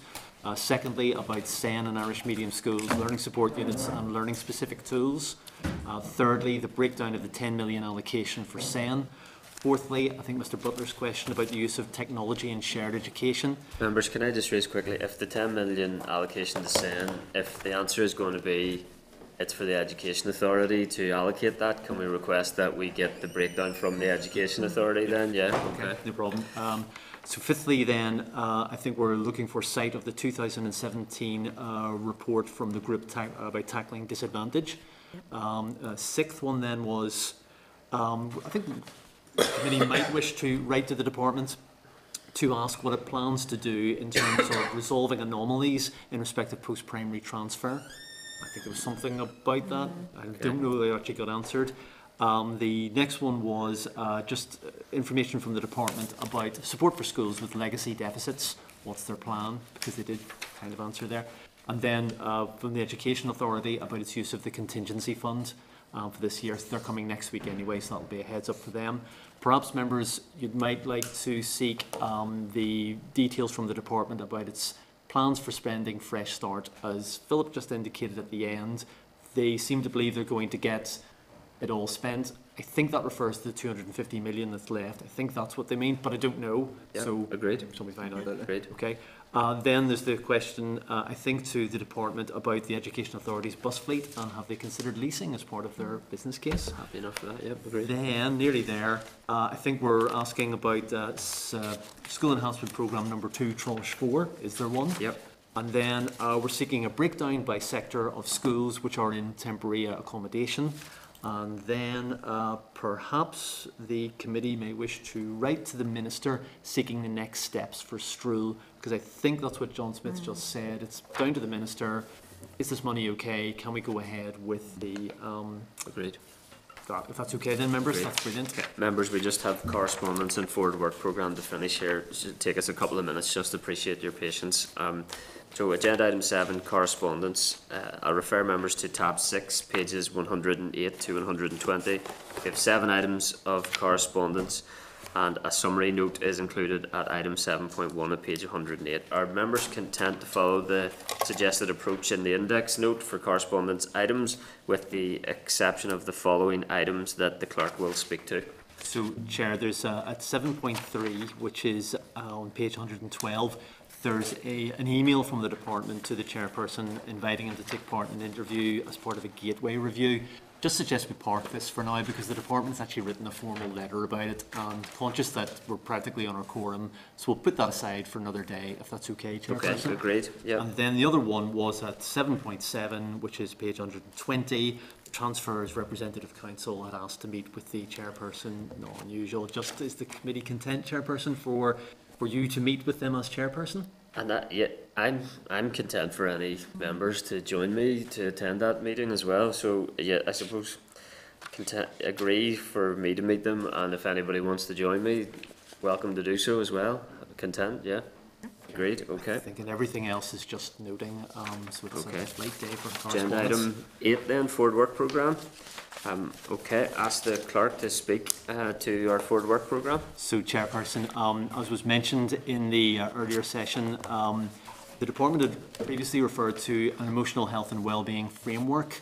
What the committee wanted to do was have a joint meeting with our colleagues in the Committee for Health about this on, I think, the 12th of February. And I've chatted to the clerk. They haven't actually formally considered this yet at the Committee for Health because they meet on a Thursday. But what they've advised me is that in line with standing orders, they anticipate that there shouldn't be a problem with the Education Committee on its own, taking evidence from DE, Department of Health, Health and Social Care Board, Public Health Agency, on the 12th of February on this issue of the framework. And then the suggestion being that when the Mental Health Action Plan, which is to be published within 2 months, when that appears, that might be an appropriate moment for there to be a joint committee meeting to talk about the education and health aspects of that. So if members are content with that approach, so we'll just have the 4 sets of officials at the end. Yeah. I'll then arrange a stakeholder meeting after that, once we've heard a little bit about the framework, and once we've kind of got members up to speed a bit, then we could have a joint committee meeting, and that could then inform the committee's response to this new mental health action plan, which I presume is going to include things about suicide awareness, resilience, and all those important matters that members have mentioned. So I think there's an urgency to this, and if it doesn't quite work to do the joint session at this stage, we should proceed. Are members content? Yes. Yeah. Yeah.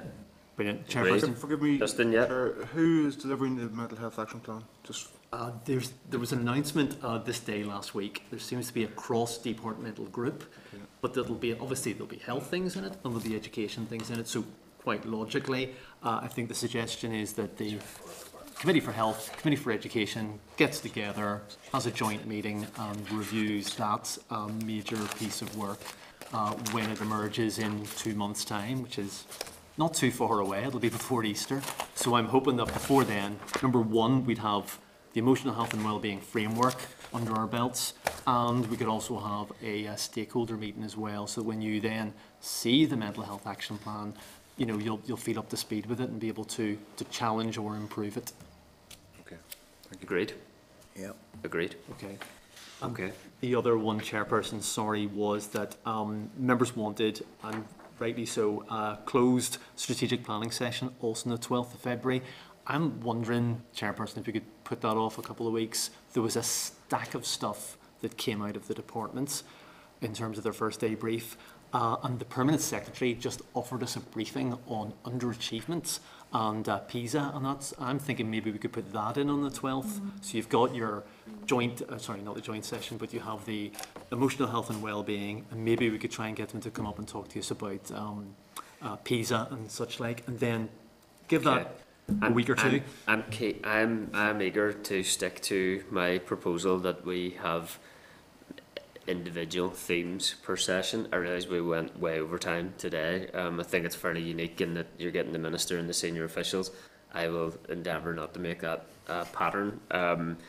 But could we maybe discuss whether we retain, at the moment, today was ministers and officials, next week is going to be Education Authority, the week after that the theme would be emotional health and well-being. I think educational attainment is a theme in itself for a week for itself. Maybe we think whether we invite other organisations, small in number, to that Wednesday session if we do think there'll be a slight more amount of time on it. I'm also eager to do the strategic planning session as soon as we can rather than later. Are members content for Clark and I just to have a discussion about this and to come back to you? Are you Okay. content with that, Clark? Absolutely, Chairperson. Yeah, no, that makes sense. Are members content with the direction of travel to try and keep the committee? I realise we've got a lot to get through, but I think if we can keep them on particular themes, it would focus us in on that theme, and then deal with another theme on another free day. So we'll come back to you about whether or not to replace the strategic planning aspect of the 12th of February. Yeah, and just noticed, there's no in front of me, that we'd planned the informal lunchtime meeting on wellbeing and emotional health for the 11th. That's a bit early for us. If we can put that off, change that. If that's okay, members are agreed, Chairperson. Yeah, and that's probably better after the session that we've had with the department that day. Exactly. Okay. Any other forward work programme that should be good. matters, Clark? No. Okay, that's great. Agenda item 9 then, members, is any other business. Members have any other business they'd like to see